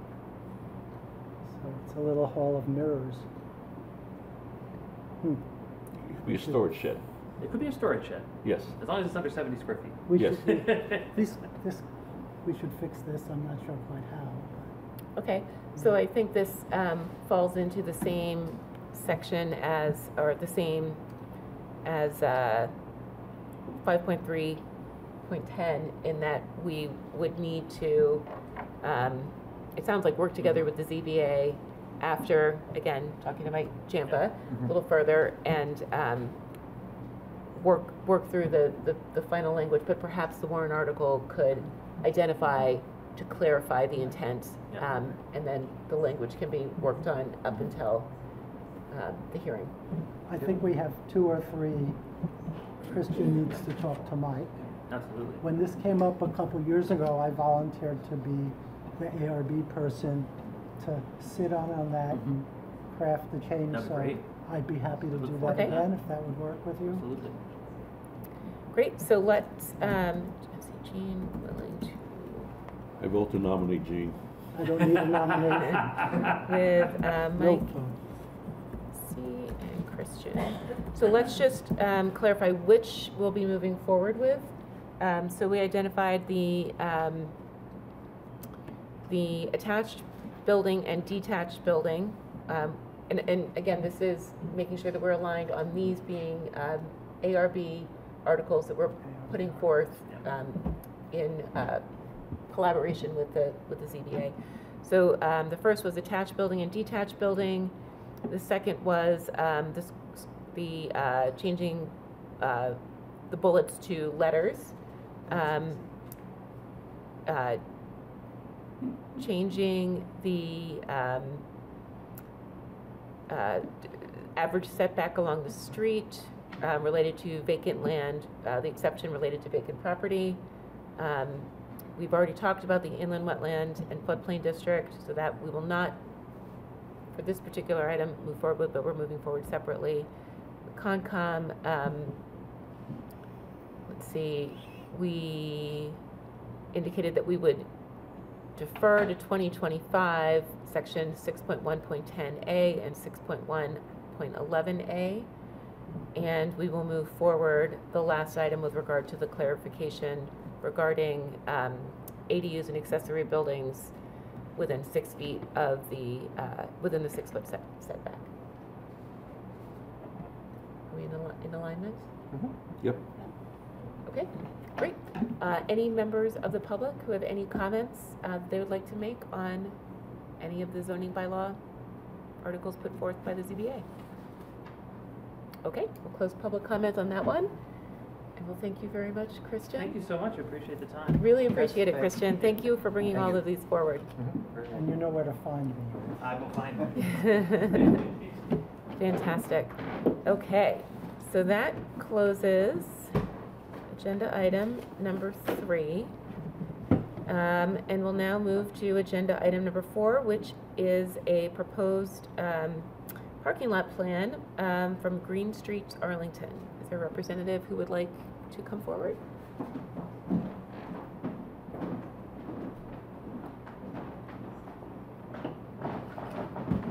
Fantastic. Thank you very much. So if you could introduce yourself for the record and then share your thoughts on the proposed plan that you'd like to discuss this evening.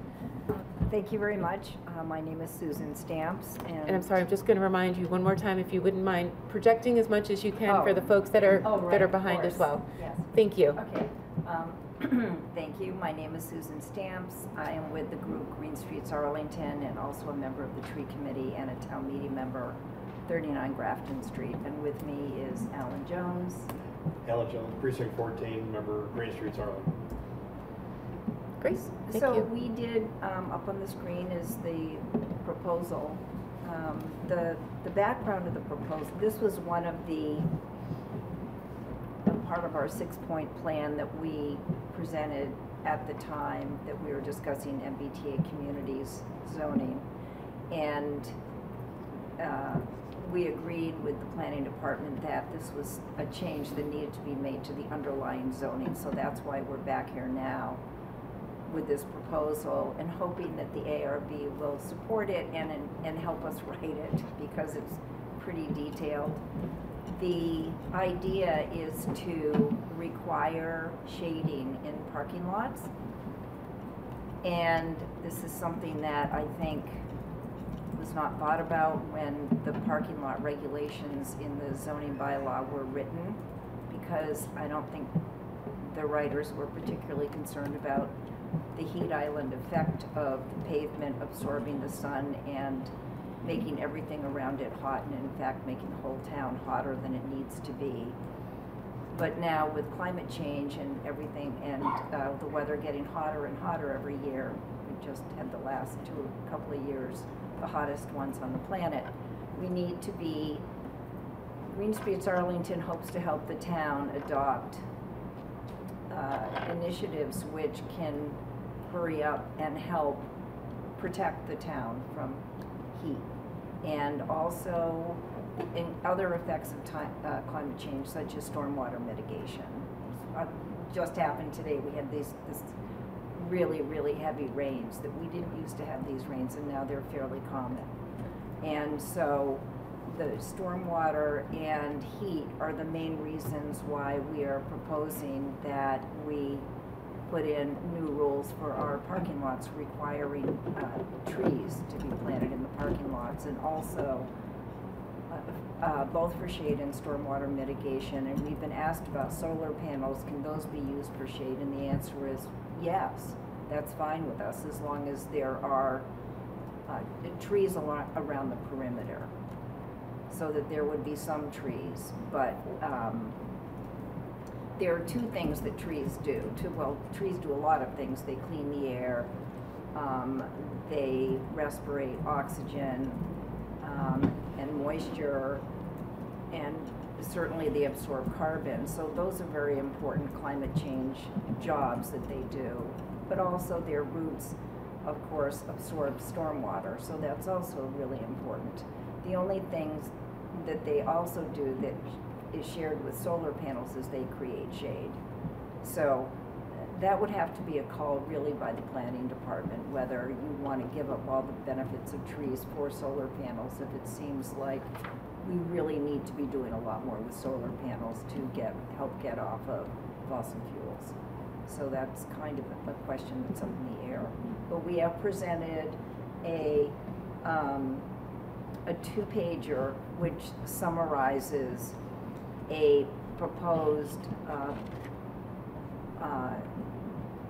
bylaw change that is based on, tells you what the elements are based on one that we found in Greenburgh, New York, which is a smaller place than Arlington, but and it actually hasn't been adopted in Greenburgh, but but that was for unrelated reasons, but they still are following it.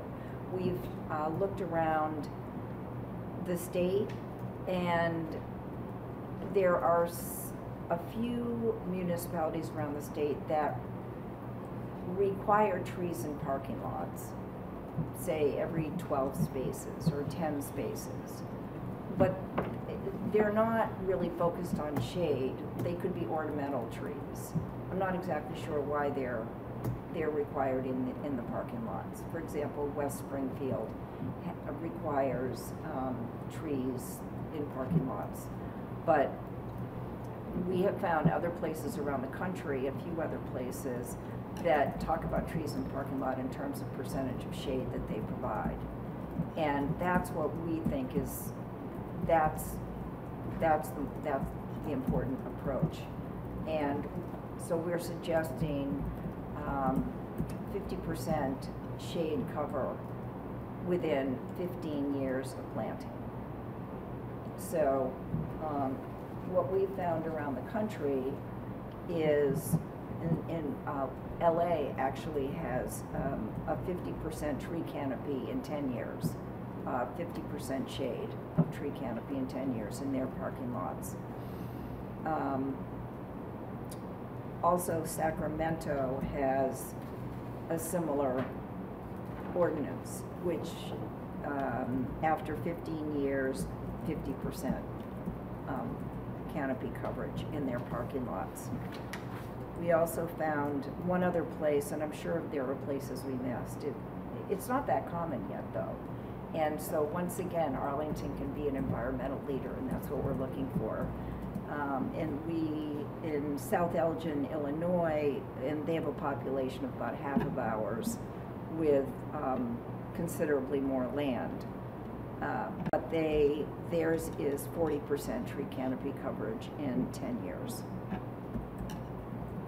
And we would like to see this apply to any parking lot. Gene Benson and David Morgan were both very kind to go over our proposal. And there were questions about, well, you know, what's the minimum size parking lot? Would it apply?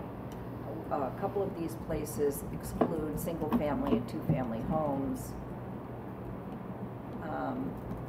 One place, I think it's Sacramento, says it applies to any place that has a parking lot.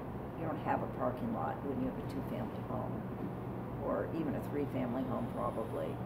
So those would be details to be worked out. I'd like to add that when we were doing our research and trying to figure out where in the zoning bylaw this would fit, sort of searching stuff, we actually found it. It's Great. in 6.1.11 F2 bullet 1 or bullet 2 subsection bullet 1 or whatever. It says we already do this in an industrial zone with pervious pavement as an alternative. It says 50% shading or photovoltaic. So one simplistic way of looking at it is just make applicability broader than just that one condition. The specification there may not be enough detail. It's just like one sentence that says that. But at least there is precedent in the zoning bylaw to do this. Great. All right. Should I turn it over to the board now, unless you have anything else? Yes, okay, please. Great. Steve, why don't you kick us off Sure. on your thoughts on this one? Yeah, so one, and this is primarily for the board, one of the allowed uses, one of the uses regulated by our zoning bylaw is a ground-mounted solar photovoltaic,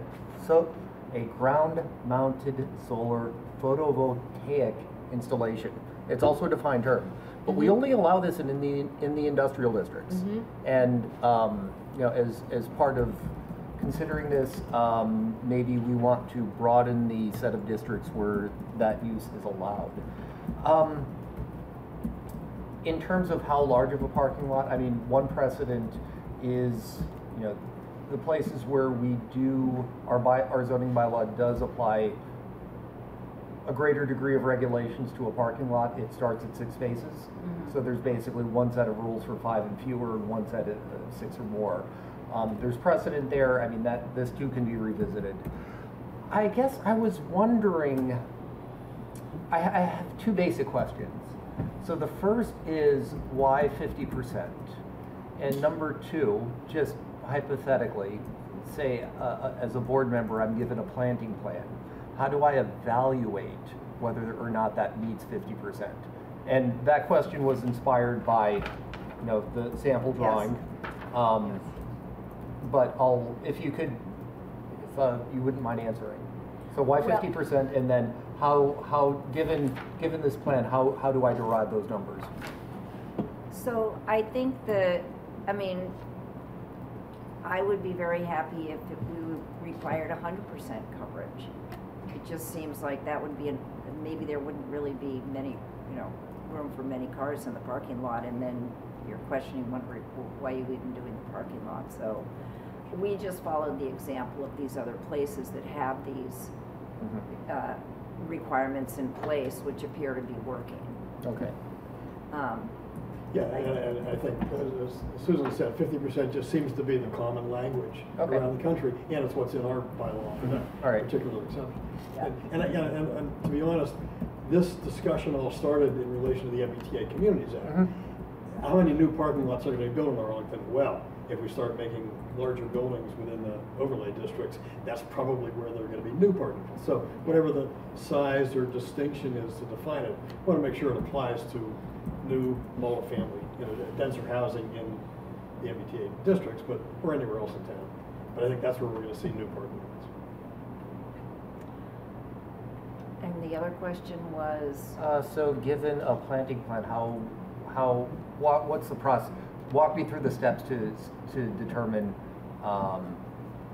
if I got a planting plan like this without the numbers, how would I determine, how would I come up with the numbers? I think it's going to be an inexact science, and what we've found is that certain trees with a different density have a different score. It's 100% or 80% or 75%.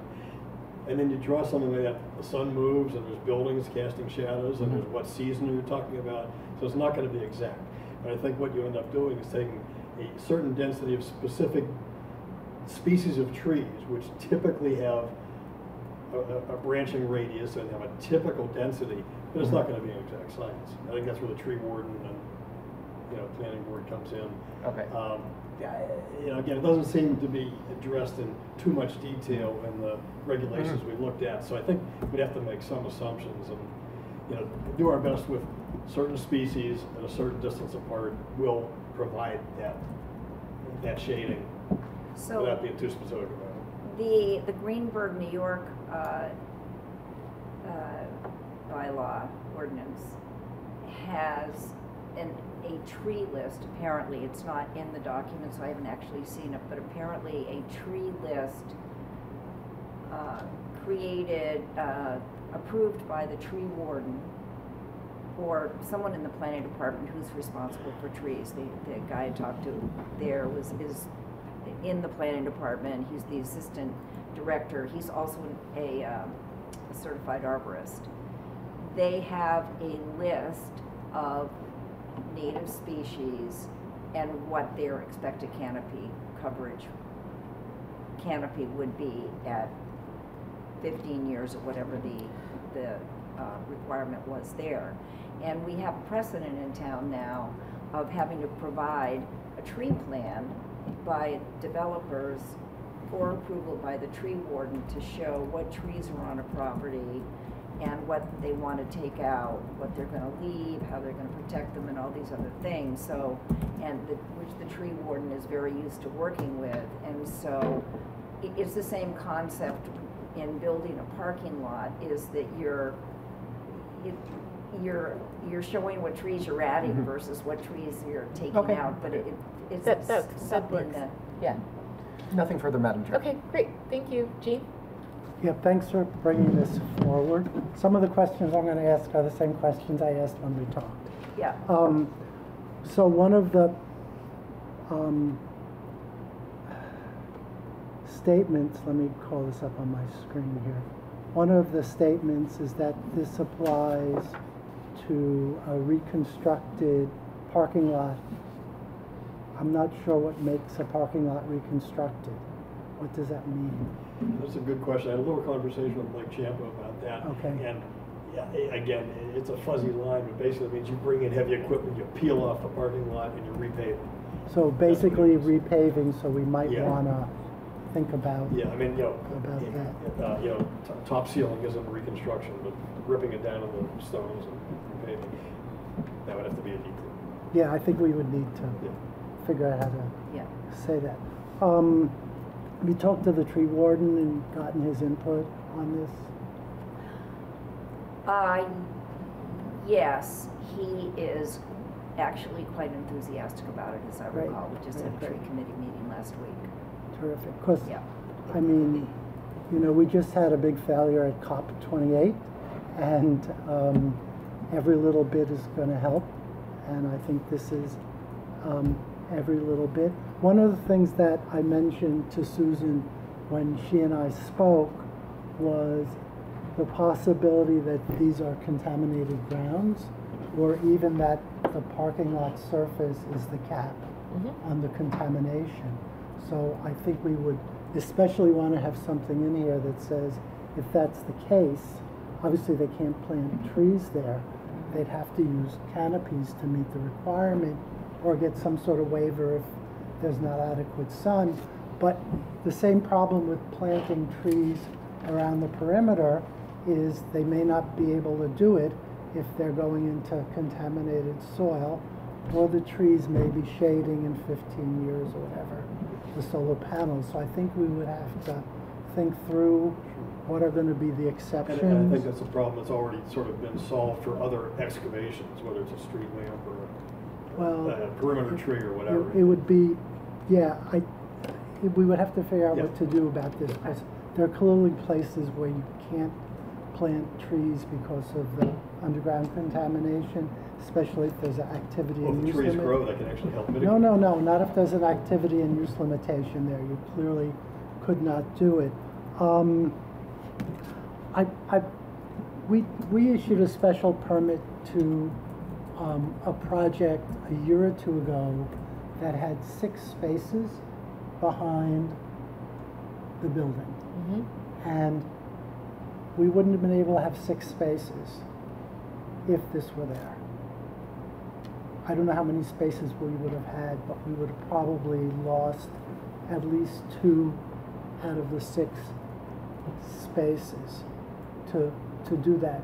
I just say that because there aren't many big parking lots in Arlington, and in many cases people try to shoehorn spaces in to get the required minimum number of spaces, even after we give them some relief from the number of spaces. So it would be helpful to get an idea of how many fewer parking spaces when you do this. Like what's the ratio of tree area to parking spaces, so that we have some idea about how this would work. I think that would be really helpful on this. It talks about, if since you spoke to Mr. Ciampa about this, if somebody digs up their parking lot and puts in new pavement, does he have to give them a building permit or an occupancy permit or any sort of permit? So there, for one of the parking cases that I referred to when speaking with Mr. Klein earlier was basically rebuilding a parking lot, and that did require a building permit. And It does, was, okay. Yeah. Okay, I just wondered, and this is something to talk to Mike about too, because this in some places says building permits will not be, applications will not be processed until these things happen. And another place it says they can't issue a final certificate of occupancy or completion until some of these things happen.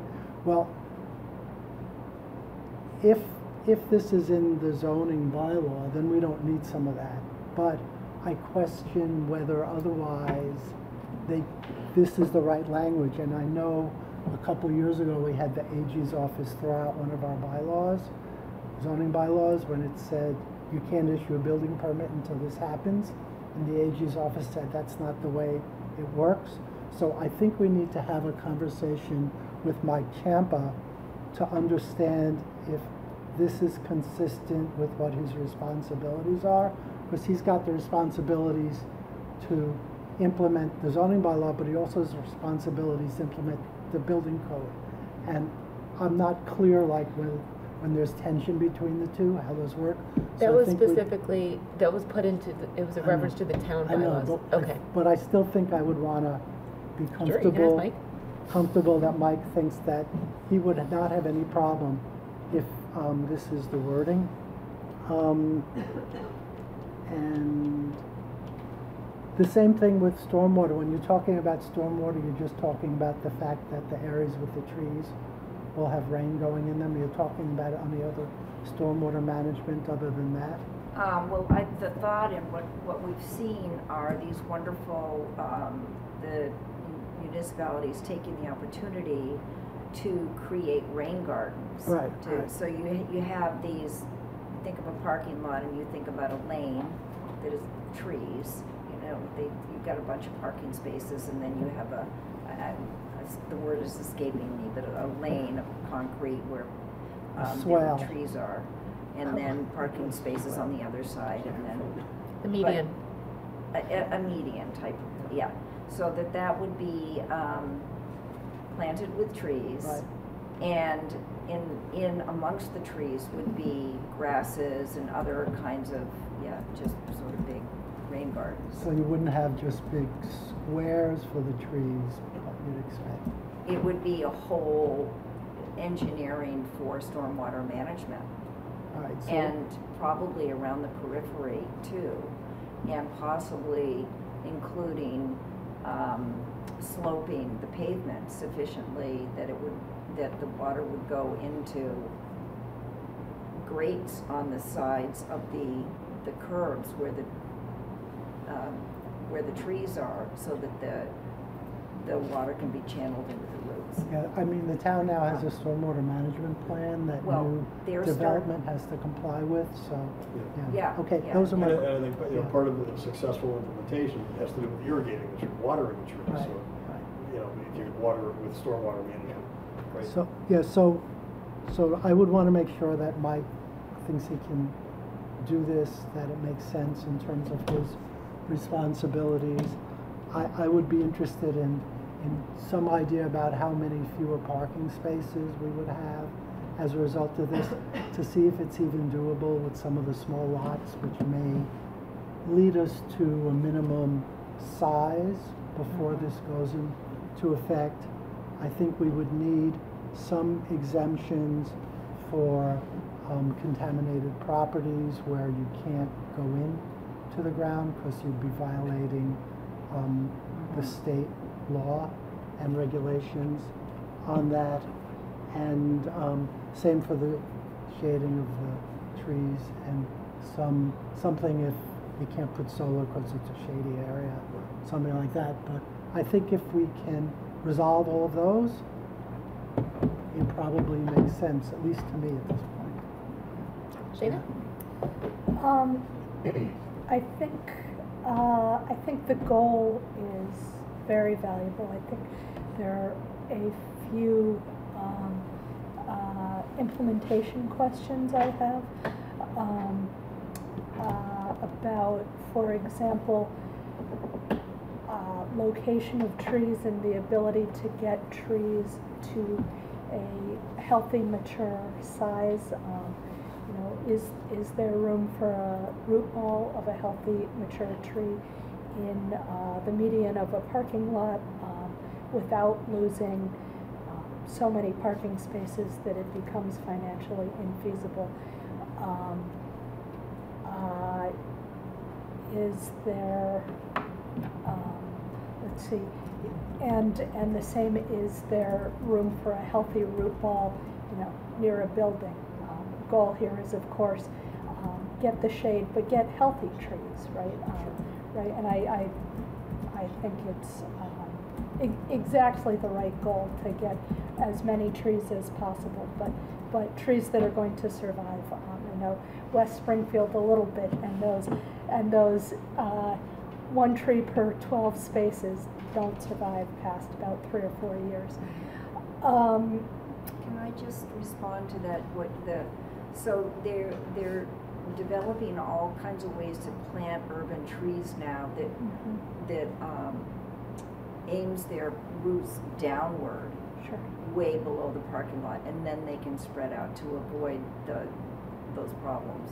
Great, I'd be very interested in seeing more about that. I think that's part of what they're doing in Lexington Center. They've done. Yeah. Okay. With the solar, with the solar, I had some concerns about financial feasibility, and I think I don't know. There was an article in the Globe today that that flagged some issues with implementing solar in Massachusetts right now. I do think having the opportunity to go either solar or trees or a mix thereof is a good option. But again, financial feasibility is something that I'd like to see some more information about. So I think Jean covered a lot of my questions, apart from size and location of trees that could achieve the canopy without undue burden on the parking lot. Great. Thank you. I'm concerned that this is an excellent proposal for a town that is not Arlington, specifically because of the size of our parking lots. I'm very concerned, you know, I don't know that we've ever reviewed, well, I've been on the board, reviewed a parking lot that is large enough to have a median within it. We typically review parking lots of spaces that are between 4 and 7 spaces, and it is a fight to get those spots in and of itself. And I think that as a board, we take great pains to ensure that there are significant shade trees. I would love, you know, to be able to do more with education from the tree warden, and, you know, working with Green Streets Arlington to make sure that we are ensuring that the applicants include the best species for the buffer areas where we typically have them plant trees. But I think that requiring a significant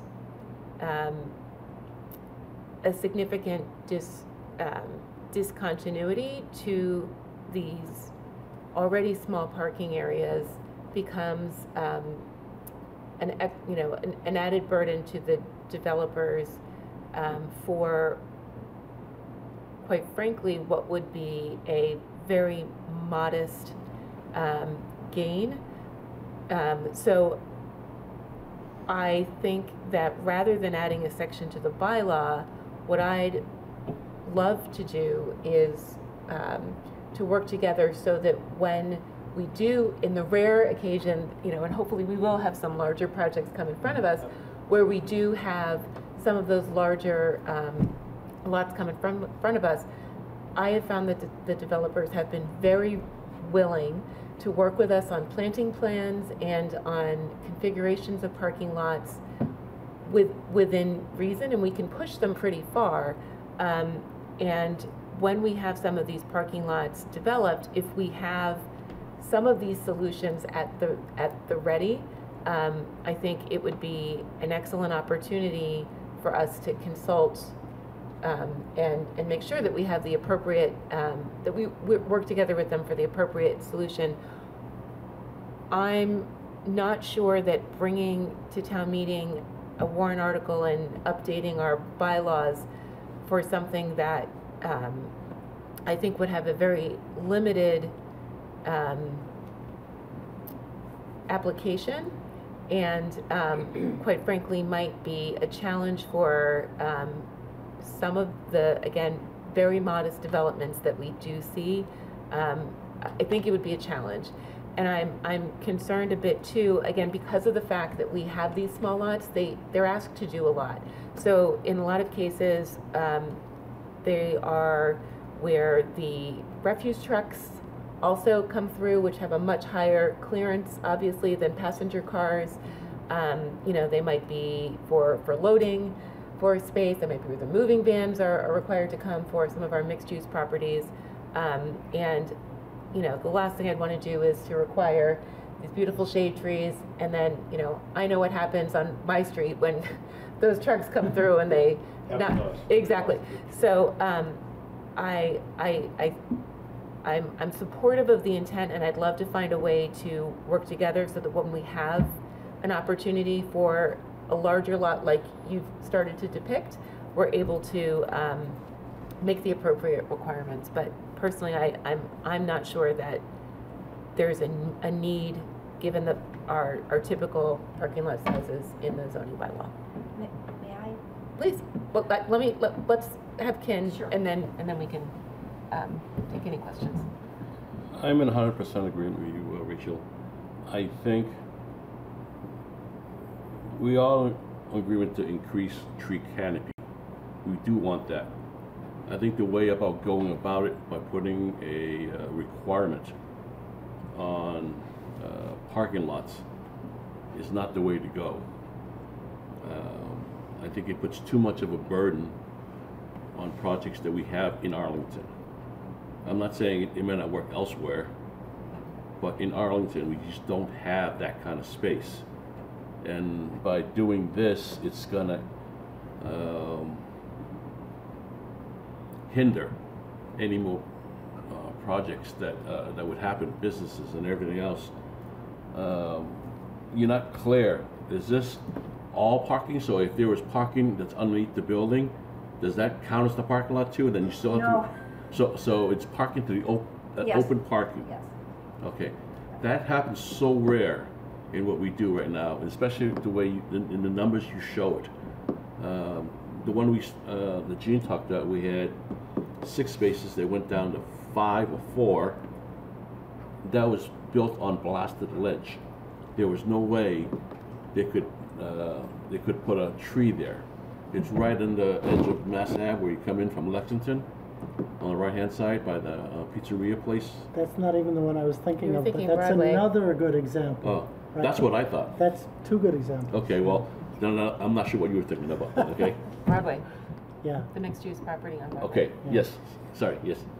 All right, but I just don't think this is very appropriate for what you're trying to achieve. Okay, it's a commendable goal. I've talked to you before in the past about this, about tree canopies, and I think a better way to go about getting better tree canopies is working with the town and investing that part in streets where there are plenty of empty streets where we could put more trees and planting islands in the streets where there's parking right now. I mean, I highly encourage that to happen.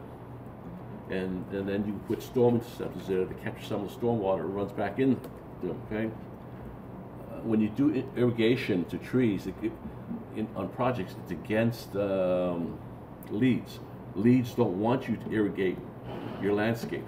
So you can't have one or the other. You know, when we say we want you to be LEED gold or whatever, and then you're taking away some of their credits by irrigating vegetation.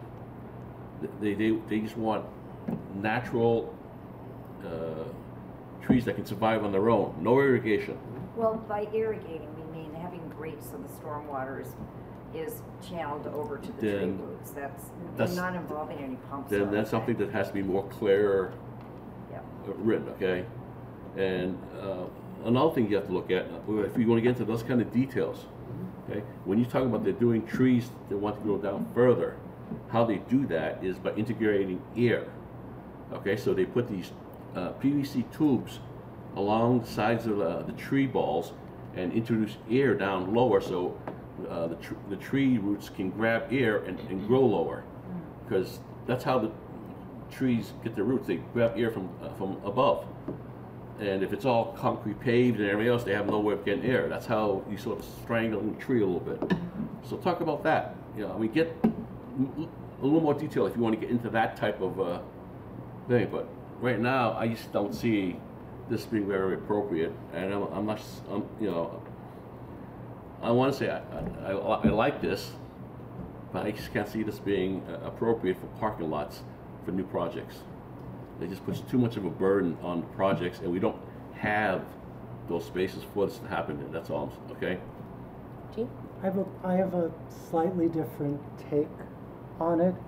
I think you, Alan, might have mentioned this. There is a requirement in the zoning bylaw: parking areas providing more than 25 spaces shall include landscaped areas in at least 8% of the total paved portion of the parking area, and then it goes in from there.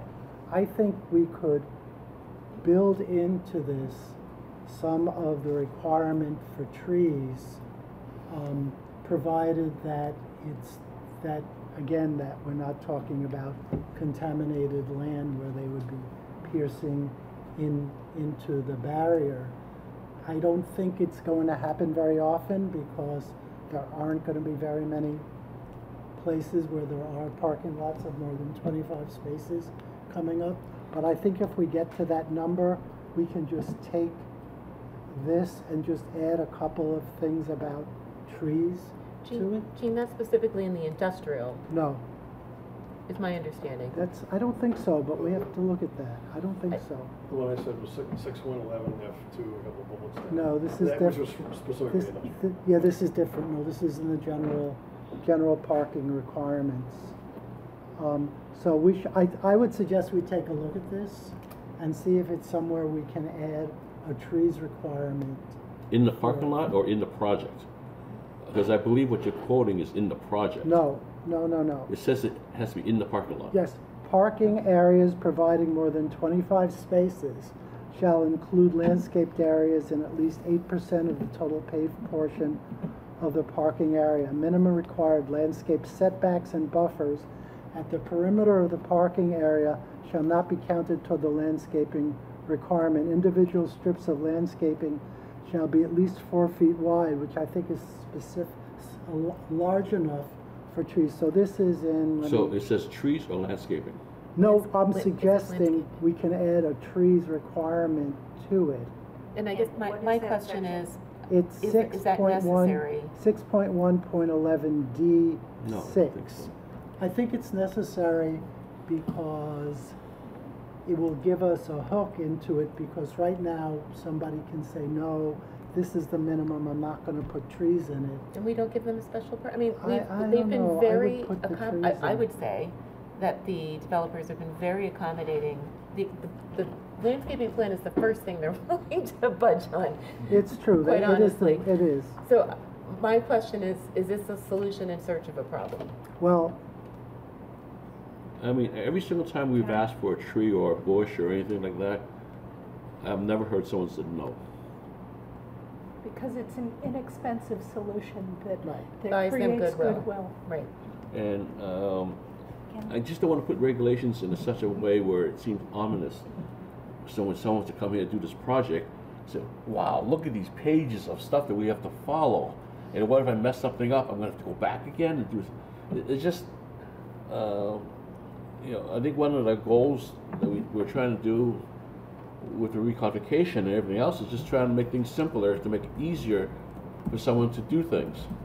And I mean, I agree that tree canopies is important, but not in this case for this parking lot. That's the only thing I'm saying. And I would support as part of the regulation. Yes, I would support elsewhere and other things. That's not what I'm trying to say here. I'm just saying, in the parking lots, in this thing, I think it's too much of a poison pill for a developer. That's all. Steve? we'll agree to disagree for the moment. We always do.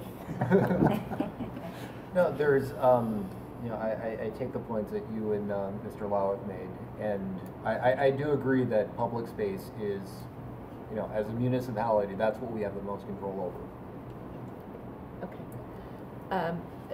Yes, I do want to wrap up our discussion pretty soon. Sure. Three quick points. Sure. One, I guess I'm anticipating that with MBTA communities overlay districts, we're going to get larger structures with bigger parking lots, more than we have in the past. And then we'll see how that happens. Two, people love green parking lot. When you pull into a parking lot in the summer, you look for a tree to park under. But the third thing, you mentioned half an hour ago that you may be pulling apart 6111 because it's a mess. And I'm wondering if this could just be integrated into that rather than try to patch it into something that's already a mess. So maybe that would be an approach to take. No. I think that's fair. Yeah. And if I can just add that, yes, it's true, these places we're looking at around the country have lots of big parking lots and lots of space for big parking lots. But we do have some places in Arlington that people chronically complain about because they're so hot that they make walking Mass Ave really unbearable in the summertime. And those areas, for example, are across the street from the high school, west, where those two banks are. It's just, it feels like miles of black pavement there. I think though that's per Kim's comment, we need to work on municipal street trees. Yes. That's yeah. Well, we're going to have to agree to disagree on that one. Well, the thing about heat islands is that they heat the air and it goes. I understand. But we need to move on from that, though. Okay. Before we close this, is there anyone else from the public who would like to speak on this particular article? Okay. Thank you. So I think just to wrap this up, it sounds like there is not. Again, I want to come back to the board. That I know Ken and I don't support, this article in its current form. Correct. It sounds like there is some support from the redevelopment board, so for a stripped down.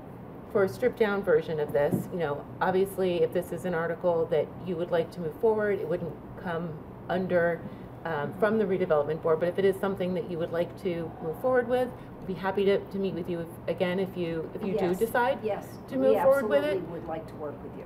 Okay. Yeah. And if you decide not to move forward with it for 2024 town meeting, and I think you made an excellent suggestion about perhaps incorporating some of the elements of this as we start looking at residential. That was specific to residential parking, but if it's larger in terms of parking in general, that might be an excellent vehicle for moving some of these concepts forward as well.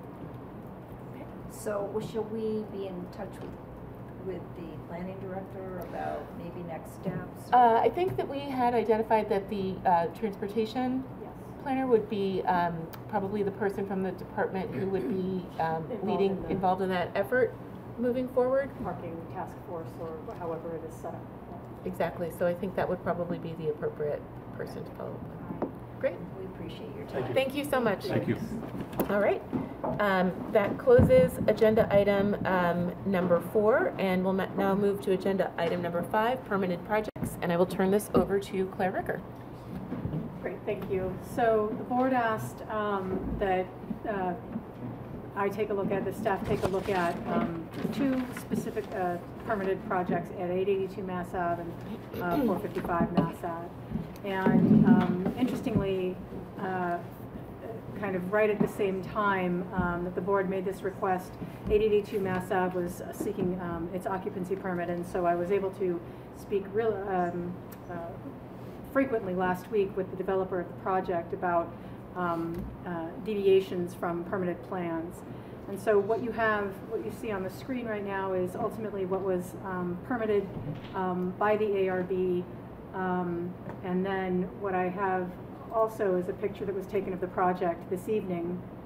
I think, some of the things that immediately stick out to me are the white accents, which were not included in the original design, as well as the vent penetrations on the Mass Ave side.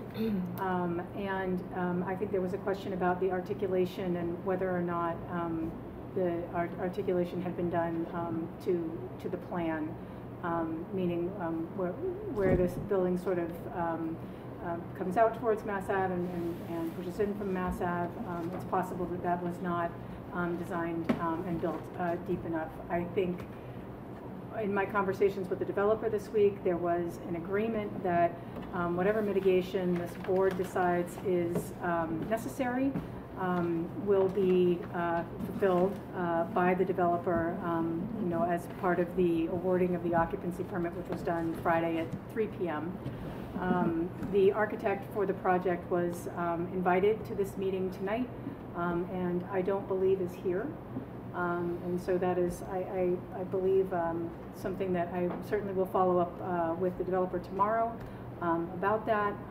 But this is an opportunity for the board to sort of weigh in, at least on this project, and any, any outstanding issues or other mitigation items you may want to consider having me bring up to the developer. Great, thank you so much. Sure. We will start with Ken. I think Claire covered everything that at least I had concerns about.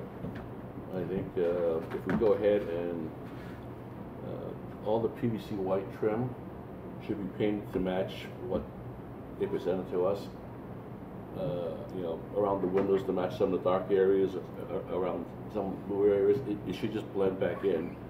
And then they have these little ticks along the front there. I'm not sure exactly what that is. The vent penetrations. But get rid of those, yes. And then all the dryer vents and kitchen exhaust vents should be painted out to match where it's penetrating. It's a simple paint job, and unfortunately it's going to have to be done in the spring because it's too cold to paint. They can paint it, but it just won't stay. Right. And so it's something we're going to have to hold over their head until spring. But we do have some, I want to say, do they have any tenants for the two? As far as I know, part of the concern over the occupancy permit was the expectation that tenants would be moving in this weekend. I did have a conversation with Mike Ciampa earlier today, and he said it was still possible to pull the occupancy permit if that is what the board desires. They have business tenants moving in? No. No. Yeah, I think that was your question. It was about the... Yeah. No business tenants moving in as far as I know. I just want to say that they have to come back to us about signage and any canopies or anything they have. Okay. I want to stress very importantly to them that the trust has been eroded. Okay. So if we can just, say it's important that, if they get that way they're going and then paint out the other stuff, we should be in compliance for me, as far as I'm concerned. Thank you. So I'm very disappointed in the way that this was executed. The color scheme was not what was approved. I'm certainly not going to Ken's point, ask them to go back and rework the entire color scheme of the building. However, the white accents are absolutely atrocious, and I have no idea why or when those were introduced. I kept waiting for them to be painted, and they never did get there. I agree, I'd like to see a rendering showing exactly how they will be painted and which colors they will be matching, because again, to Ken's point around trust and taste, I would like to see what they are going to do before we agree that that is what we will, again, because it differs so substantially from what was approved, we need to see the plan for what they are going to do. And I'd say we need to see that by our next meeting. Understood. So that is January 8th. Yes. I also want to see all of those vents removed. None of those were approved. Not just painted, removed. They need to be interior. That is going to disrupt their tenants, but that is not this board's problem. That should have been included within their initial building permit package. My understanding is that those were not shown on the plans that the building inspector approved either.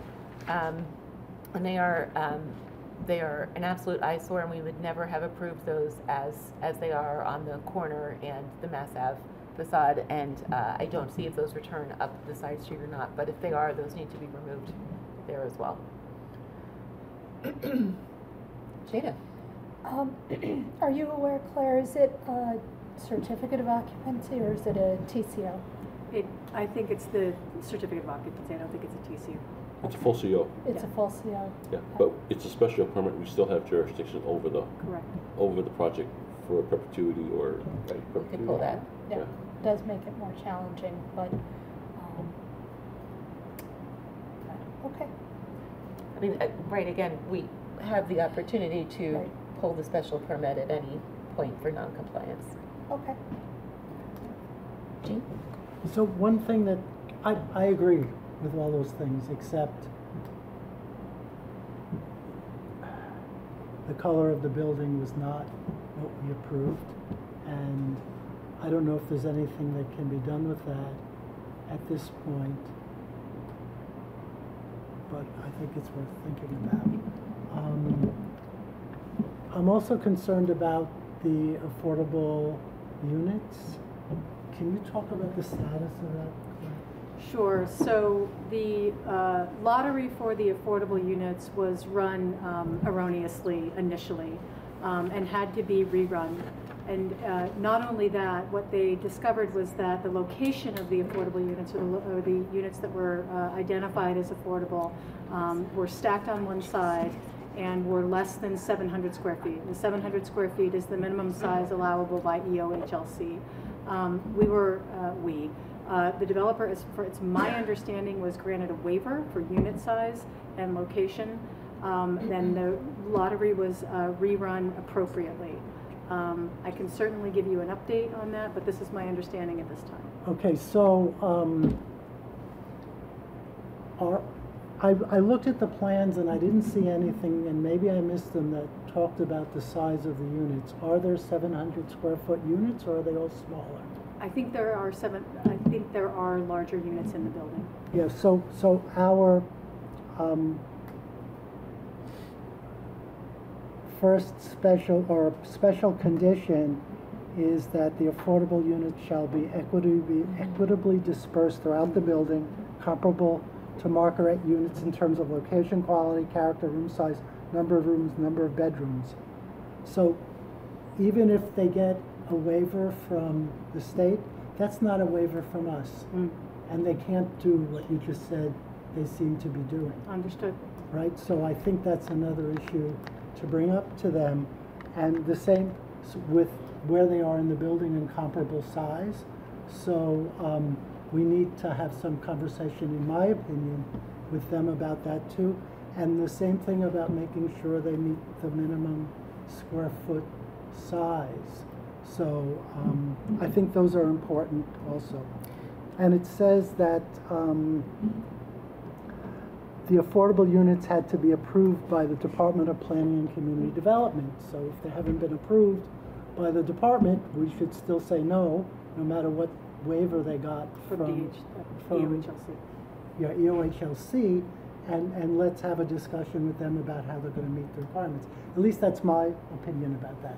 So that's what I would add to what has been said so far. I think it's a fair comment, yes. Steve? I think you've all covered it. Nothing further. Can I add one more thing? Yes, of course. Can we ask them to come in to our next meeting? I don't want to seem like we're coming down on you. It's not your fault. It's not. We could nothing to do reopen with the you. special permit. And I would like for them to come in, Yes. have them explain what happened, listen to what they have to say, and then we can explain to them our frustrations with them, Sure. not our frustrations through you. Absolutely Because it's understood. nothing to do with you. Yeah. Okay, and I want to make it perfectly clear. So, if that's, is that okay, Claire? I mean, Rachel? Well, I guess that's a question I'd like to pose to the board. So I would like to request that they come in front of us with a plan with renderings, again, for how they will comply with the items we just identified. I'm also taking a look at the color of the storefront framing for the storefront windows, which is not correct either. We had approved a dark bronze, and they have a looks like a chrome, an anodized aluminum storefront system and entry package. And not excited about the anodized aluminum storefront system in that particular color field there. So again, I agree. I think that we'd like to see a mitigation plan. We could decide as a board tonight to vote to reopen the special permit and leave it open until we are satisfied that this is complete. Or we could hold on reopening it if we are satisfied with what they come in front of us with. On the 8th, we can put some time requirements for the execution of those items. And if they are not met, we could reopen the special permit at that time. But I wanted to discuss the whether or not the board wanted to recommend reopening the special permit. And I'll start with Eugene, since you side heavily. I don't know the answer. Claire, do you have any opinion on whether we should reopen the special permit or not? Do I have any opinion? Yeah. You've been talking to them. We haven't.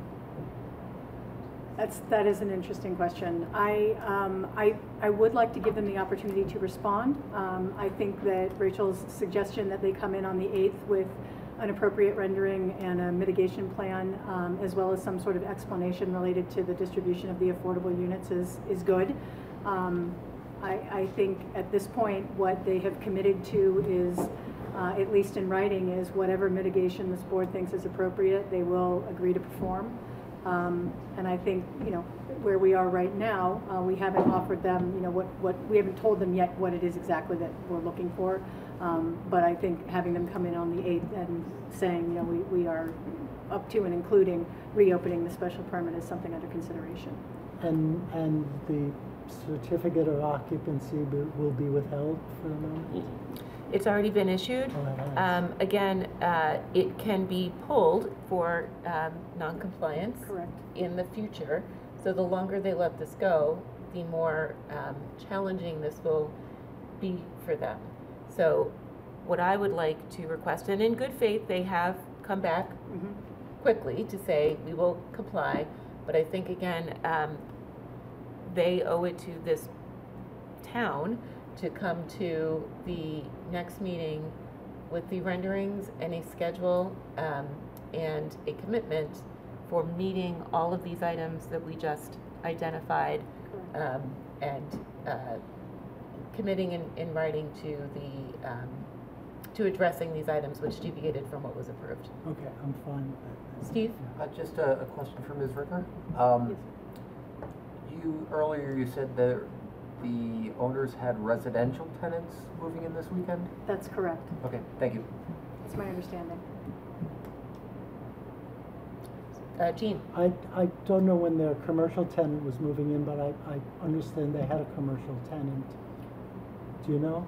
I have heard they have they do have a commercial tenant, but I do not know the timeline for them moving in and opening that business. Okay. I've heard it's a gym. That's what I heard too. Yeah. Not the Lucky One? Not the Lucky Gym, or not the Lucky Restaurant, no. Okay. So you have the list to send to them, and if there's anything else, we will address that and expect them back at the January 8th. At the January 8th meeting. And if I may offer one more thing, Mike Ciampa and I had a long discussion about this board and the special permit conditions of this board being included on their checklist of approvals prior to issuing an occupancy permit, and we have been added to that. I know we have been talking a lot about how we're going to keep promises and things like that. So this is a start. At least I will have an opportunity, my team will have an opportunity to inspect the building or inspect the facade prior to issuance of a permit in the future. It might be worth as well as a future item for us to build into, whether it's our rules and regulations or something else, what are the consequences for not complying with the special permit, because obviously there are fines and other items that the building department can levy for non-compliance with certain non-conformance issues that they have. but I don't know that we have those levers, and that might be worth discussing with town council and inspectional services. Again, since this is not the first time, this is the most egregious recently, but it's something that I think we should, given that that will now be a checklist item, we should understand what the, and be able to communicate clearly to the folks who come in front of us for a special permit exactly why they need to comply with the conditions and the particular elevations. And again, I think making sure that they know that at any time when if things do change, you know, we can always review. You know, they can come in front of this board to discuss why and review and seek approval proactively, and that is certainly preferred to this particular situation that we all find ourselves in. Absolutely. Okay. Great. So that concludes agenda item number 5. We will now move, oh, excuse me, there was a, you also wanted to speak about 455, 457? So the board asked for an update on 455 to 457 Mass Ave. As it appeared, potentially maybe construction had stopped, or it is underway. They are out there working through the winter as they can, but they're still moving forward with the project. It is, you know, moving through the system and moving along, I guess, according to schedule. Great. Thank you for the update. Any questions for Claire around 455 to 457 Mass Ave? Great. Thank you so much for the update. Sure. All right. The next item is agenda number 6, which is Fox Library, 157 Mass Ave, a housing feasibility study, which is very exciting, which I would love to turn it over to you to discuss. So in our spare time this summer when we weren't working on MBTA communities, my staff and I wrote a grant, the Community One Stop for Growth. We received a community planning grant in the amount of about $77,000, $77,000 and some change, as well as direct local technical assistance award from MAPC to complete a housing feasibility study above future Fox Library. And this is something that is that Boston is starting to look at, and some other communities are starting to look at how to, you know, for lack of a lot of vacant public property that we could potentially use to build affordable housing or to build housing, you know, what could we do on properties that we own? So Anna Litton approached me about the idea of what if we put housing above a future rebuilt Fox Library, and I thought it sounded really interesting. So we wrote this feasibility grant. We were awarded. MAPC will be doing the work, and what they'll be looking at is essentially feasibility. You know, developing pro forma. You know, trying to take a look at disposition. You know, what would disposition of air rights. You know, what was the structure of that could look like. You know, how many units, how tall, what's the neighborhood impact, the potential for parking underneath.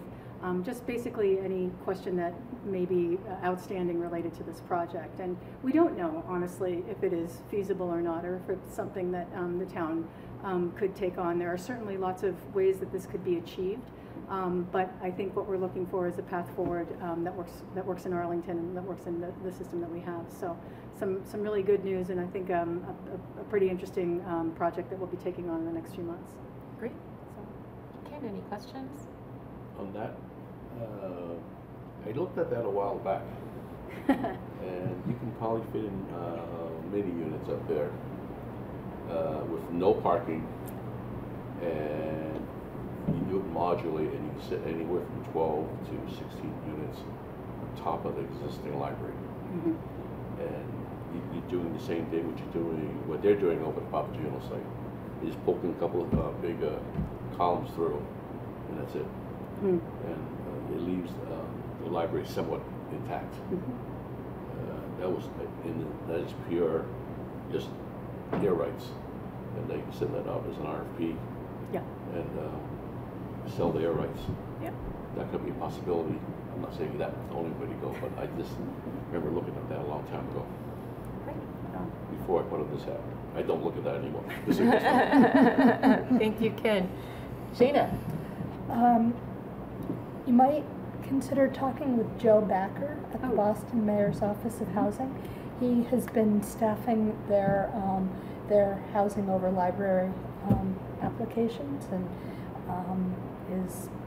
I'm sure be happy to discuss. They just awarded their West End library site just I think last week. I think they have been finding it hugely expensive, but the sites that they've been putting out for RFP are very challenging sites. So for what it's worth. Great tip, thank you. Jean? Yeah, this is terrific. I'm really glad you got the grant and are looking into this, so congratulations. Is the Fox Library building itself going to be rebuilt too, so this could be part of a whole package sort of thing? It's my understanding that the library building will be demolished and rebuilt. Rebuilt, so Yes. this would allow for some more opportunities. That's Correct. great. For the housing itself, what are you thinking, like a percent affordable? If it can't work financially as affordable, will we do market rate? What's your thought about that at this So point? I think the feasibility study will, point us in the right direction. What I would like to see is enough units above the library that we could do deeply affordable, 30% AMI, 50% AMI. Those type of units. I think the parking requirements would be less, and I think that ultimately you would need quite a bit of subsidy in there. We would have to. I'm not sure the schedule would work given the way that the projects like that are funded. With going into the rounds with EOHLC, the subsidy rounds. So it may be a project that is market with our inclusionary zoning. That's what I was wondering. Is that absolutely applicable. Yeah. Okay. Yeah, this is great. So I'm looking forward to see how this rolls out. Yeah, great. Thank you, Jean. Steve? So I attended the Affordable Housing Trust Board's meeting last week, and we actually got into a very deep in the weeds discussion about this. I'm glad to see that we were able to get a TA grant because of the things I learned in the meeting in terms of what needs to be ironed out, but in terms of air rights, the number of developers, how the asset classes are negotiated in terms of funding. I'm glad we have some funding to figure all this out, but it is a very exciting project. Great. Thank you, Steve. And congratulations. Thank you. All right. Anything else on item 6? All right. Is there anyone who would like to speak at open forum in our audience tonight?